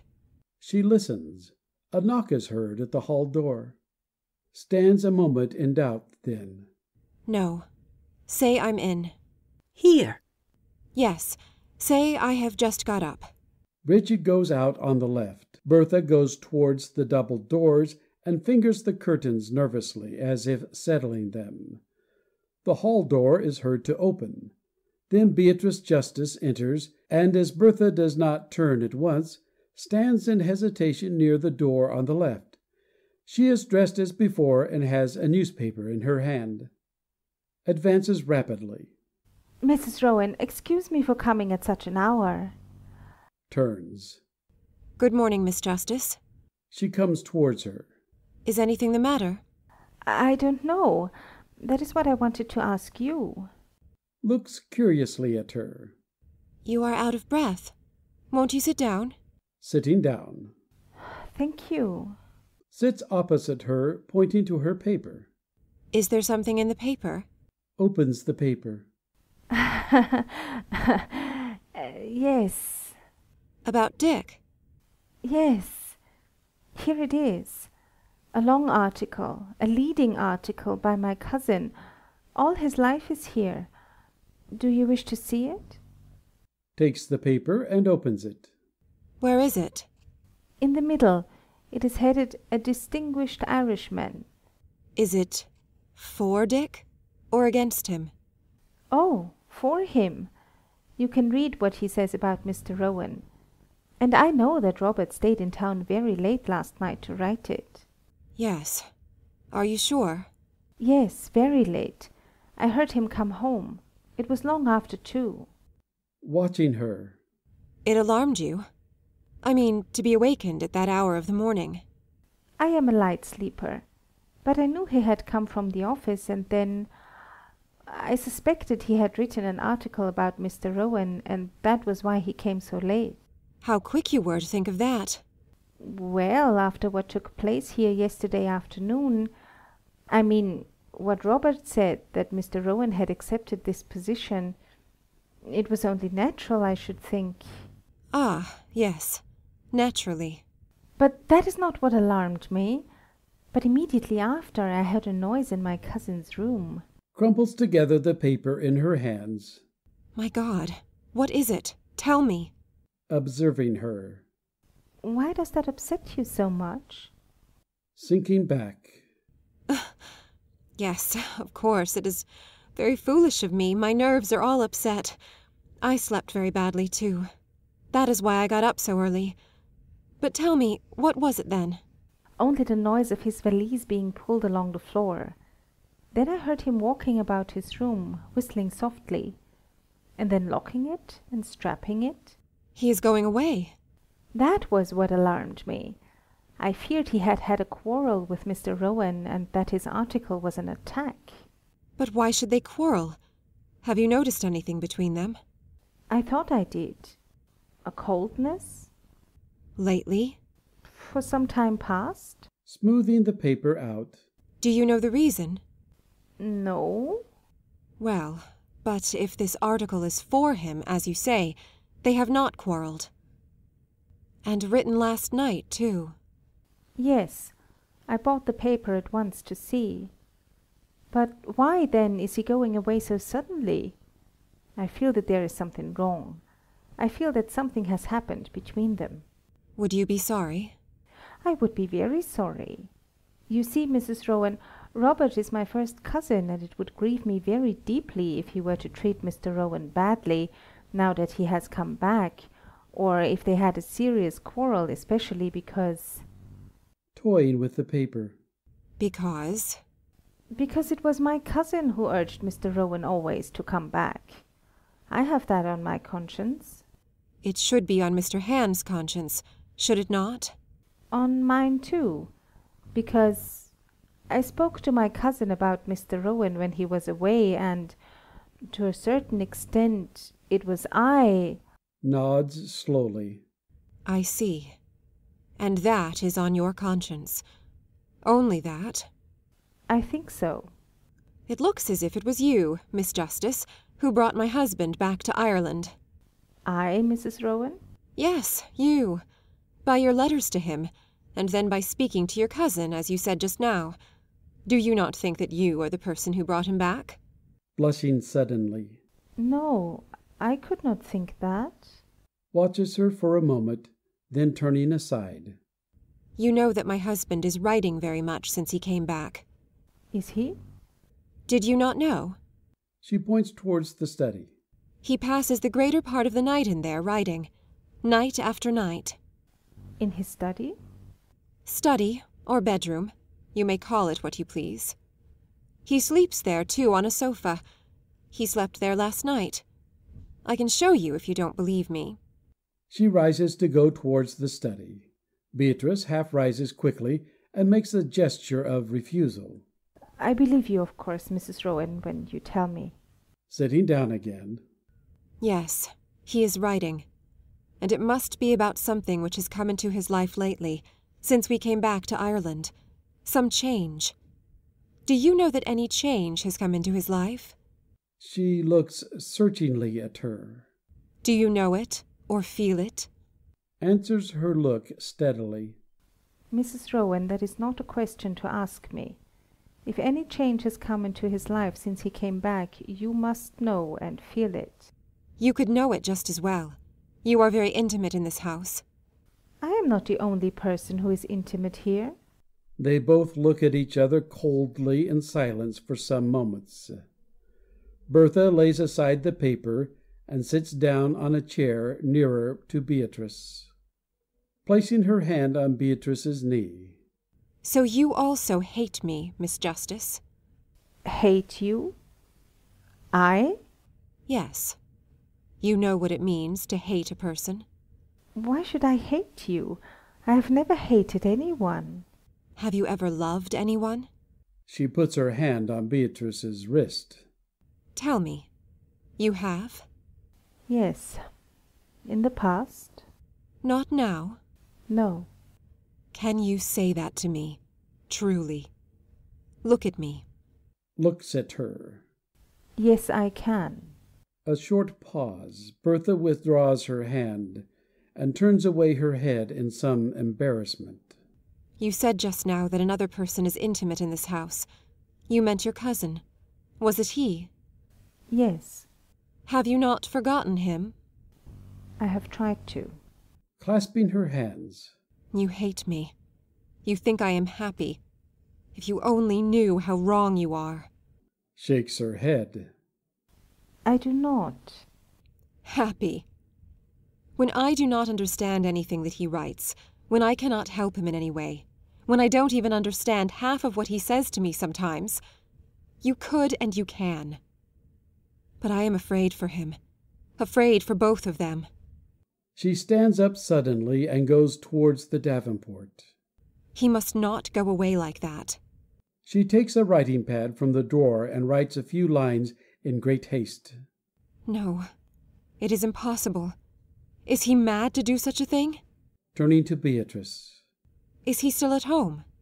Watching her in wonder. Yes. Have you written to him to ask him to come here? Rises. I have. I will send Bridget across with it. Bridget! She goes out by the door on the left rapidly. Gazing after her instinctively. It is true, then. She glances toward the door of Richard's study and catches her head in her hands. Then, recovering herself, she takes the paper from the little table, opens it, takes a spectacle case from her handbag, and, putting on a pair of spectacles, bends down, reading it. Richard Rowan enters from the garden. He is dressed as before, but wears a soft hat and carries a thin cane. Standing in the doorway, observing her for some moments. They're demons. He points out towards the strand. Out there. I heard them jabbering since dawn. Starts to her feet. Mr. Rowan! I assure you, the isle is full of voices. Yours also. Otherwise I could not see you, it said. And her voice. But I assure you, they're all demons. I made the sign of the cross upside down, and that silenced them. I came here, Mr. Rowan, so early because... to show you this. Robert wrote it. About you. Last night. Takes off his hat. My dear Miss Justice, you told me yesterday, I think, why you came here, and I never forget anything. Advancing towards her, holding out his hand. Good morning. Suddenly takes off her spectacles and places the paper in his hands. I came for this. It is an article about you. Robert wrote it last night. Will you read it? Bows. Read it now? Certainly. Looks at him in despair. Oh, Mr. Rowan, it makes me suffer to look at you. Opens and reads the paper. Death of the Very Reverend Canon Mulhall, is that it? Bertha appears at the door on the left and stands to listen. Turns over a page. Ah, yes, here we are. A distinguished Irishman. Not the least of the problems which confront our country is the problem of her attitude towards those of her children who, having left her in her hour of need, have been called back to her now on the eve of her long-awaited victory, to her whom in loneliness and exile they have at last learned to love. In exile, we have said, but here we must distinguish, there is an economic and there is a spiritual exile. There are those who left her to seek the bread by which men live, and there are others, nay, her most favoured children, who left her to seek in other lands that food of the spirit by which a nation of human beings is sustained in life.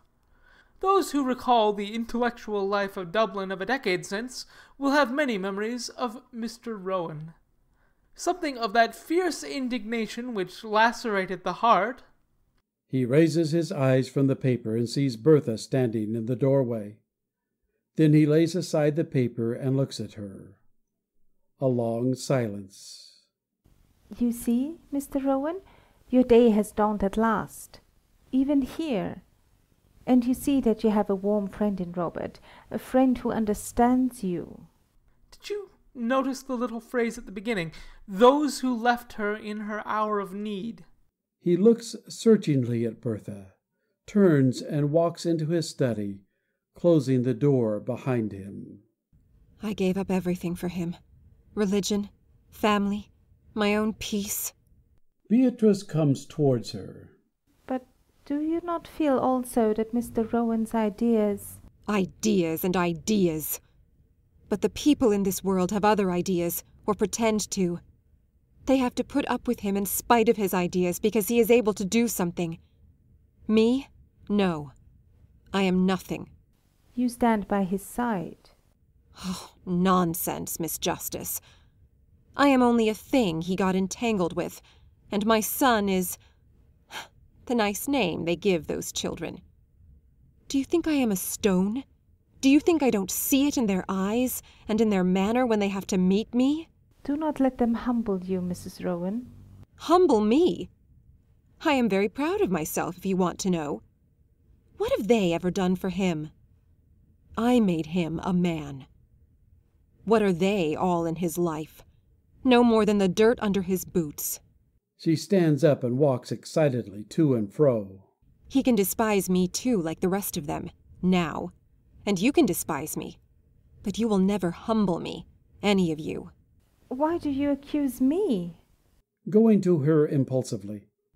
I am in such suffering. Excuse me if I was rude. I want us to be friends. She holds out her hands. Will you? Taking her hands. Gladly. Looking at her. What lovely long eyelashes you have. And your eyes have such a sad expression. Smiling. I see very little with them. They are very weak. But beautiful. She embraces her quietly and kisses her, then withdraws from her a little shyly. Bridget comes in from the left. I gave it to himself, ma'am. Did he send a message? He was just going out, ma'am. He told me to say he'd be here after me. Thanks. Going. Would you like the tea and the toast now, ma'am? Not now, Bridget. After, perhaps. When Mr. Hand comes, show him in at once. Yes, ma'am. She goes out on the left. I will go now, Mrs. Rowan, before he comes. Then we are friends. We will try to be. Turning. Do you allow me to go out through the garden? I don't want to meet my cousin now. Of course. She takes her hand. It is so strange that we spoke like this now. But I always wanted to. Did you? I think I did too. Smiling. Even in Rome. When I went out for a walk with Archie, I used to think about you, what you were like, because I knew about you from Dick. I used to look at different persons, coming out of churches or going by in carriages, and think that perhaps they were like you. Because Dick told me you were dark. Really? Pressing her hand. Goodbye, then, for the present. Disengaging her hand. Good morning. I will see you to the gate. She accompanies her out through the double doors. They go down through the garden. Richard Rowan comes in from the study. He halts near the doors, looking down the garden. Then he turns away, comes to the little table, takes up the paper, and reads. Bertha, after some moments, appears in the doorway and stands watching him till he has finished. He lays down the paper again and turns to go back to his study. Dick? Stopping. Well? You have not spoken to me. I've nothing to say, have you? Do you not wish to know? About what happened last night? That I will never know. I will tell you, if you ask me. You'll tell me, but I'll never know. Never in this world. Moving towards him. I will tell you the truth, Dick, as I always told you. I never lied to you. Clenching his hands in the air passionately. Yes, the truth. But I will never know, I tell you. Why, then, did you leave me last night? In your hour of need. You urged me to it. Not because you love me. If you loved me, or if you knew what love was, you would not have left me. For your own sake you urged me to it. I did not make myself. I am what I am. To have it always to throw against me. To make me humble before you as you always did. To be free yourself. Pointing towards the garden. With her. And that is your love. Every word you say is false. It is useless to ask you to listen to me. Listen to you. She is the person for listening. Why would you waste your time with me? Talk to her. Nods his head. I see. You've driven her away from me now as you drove everyone else from my side. Every friend I ever had, every human being that ever tried to approach me. You hate her. No such thing. I think you have made her unhappy as you have made me, and as you made your dead mother unhappy and killed her. Woman killer. That is your name. Turns to go. Arrivederci. She is a fine and high character. I like her. She is everything that I am not, in birth and education. You tried to ruin her, but you could not. Because she is well able for you, what I am not, and you know it. What the devil are you talking about her for?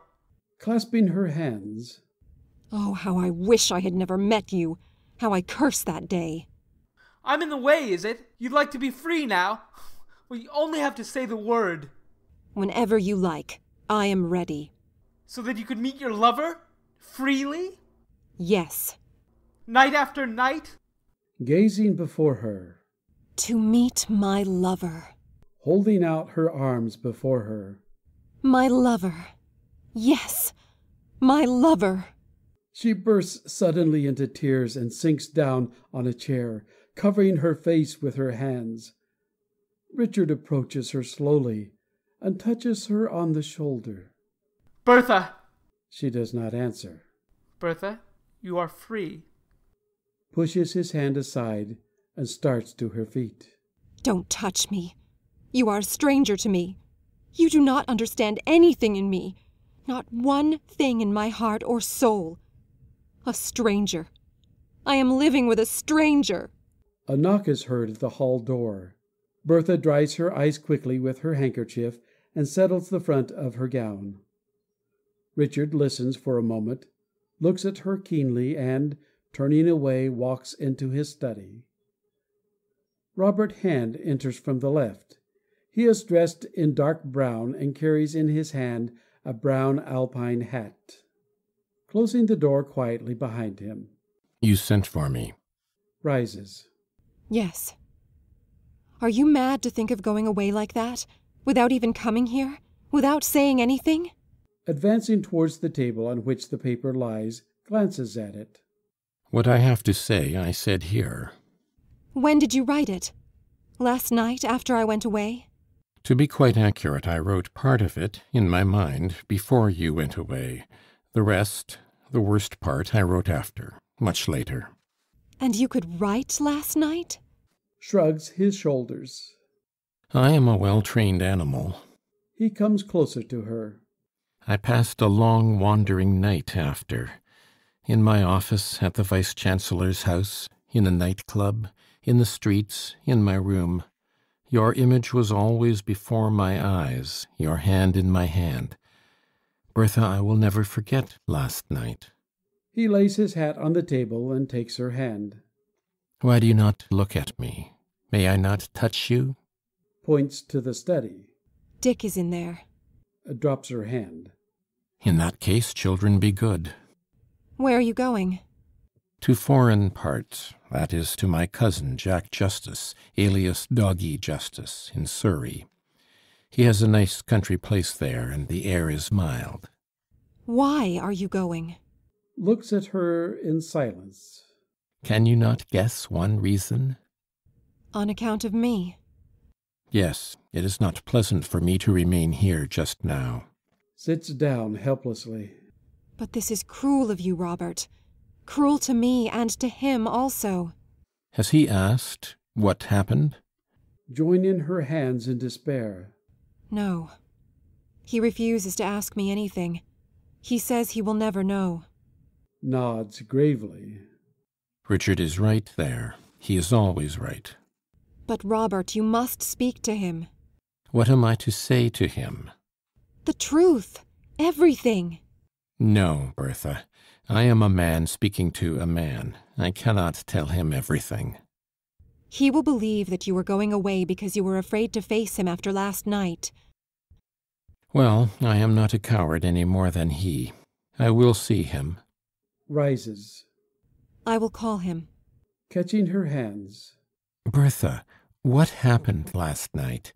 What is the truth that I am to tell?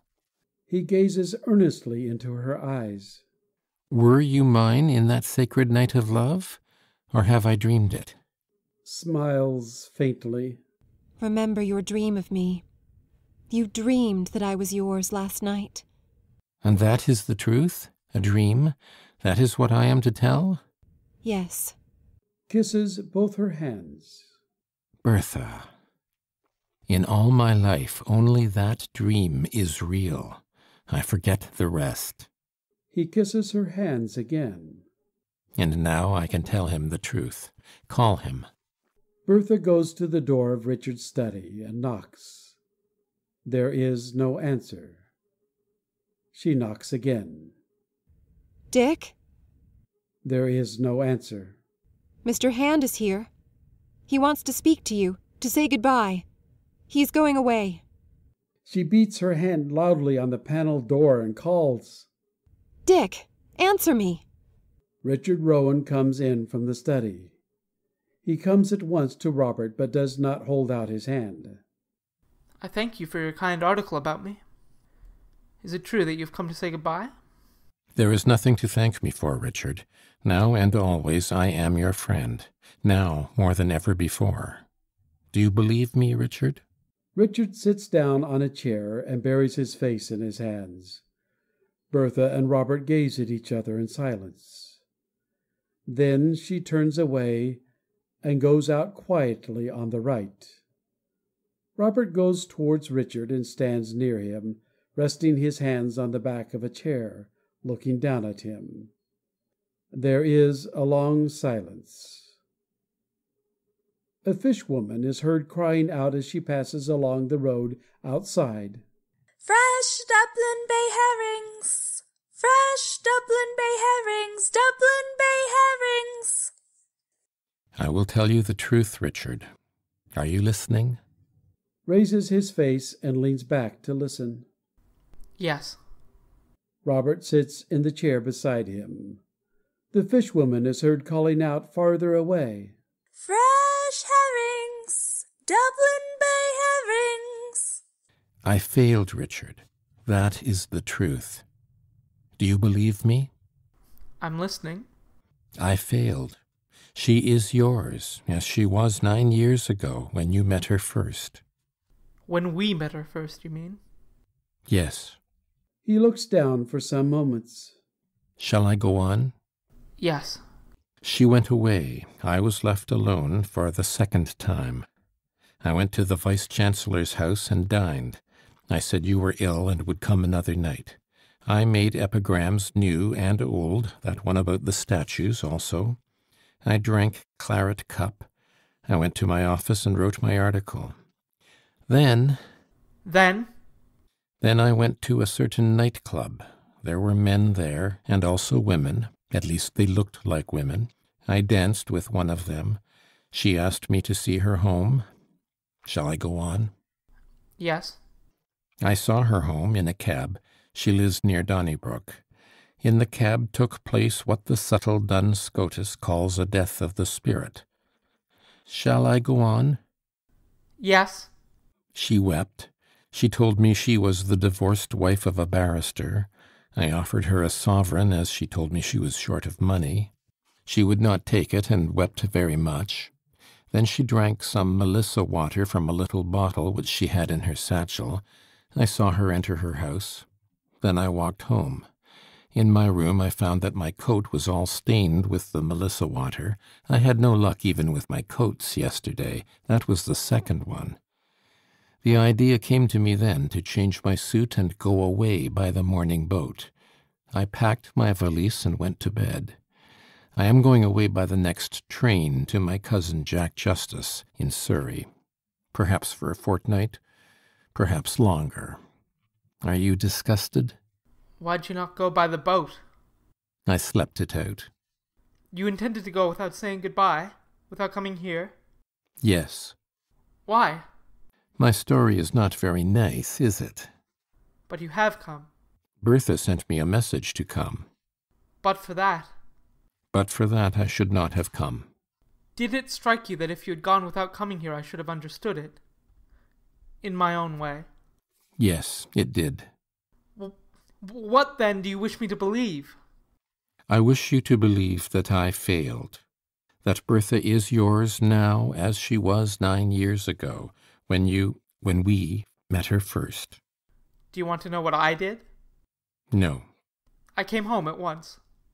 Did you hear Bertha return? No. I wrote all the night. And thought. Pointing to the study. In there.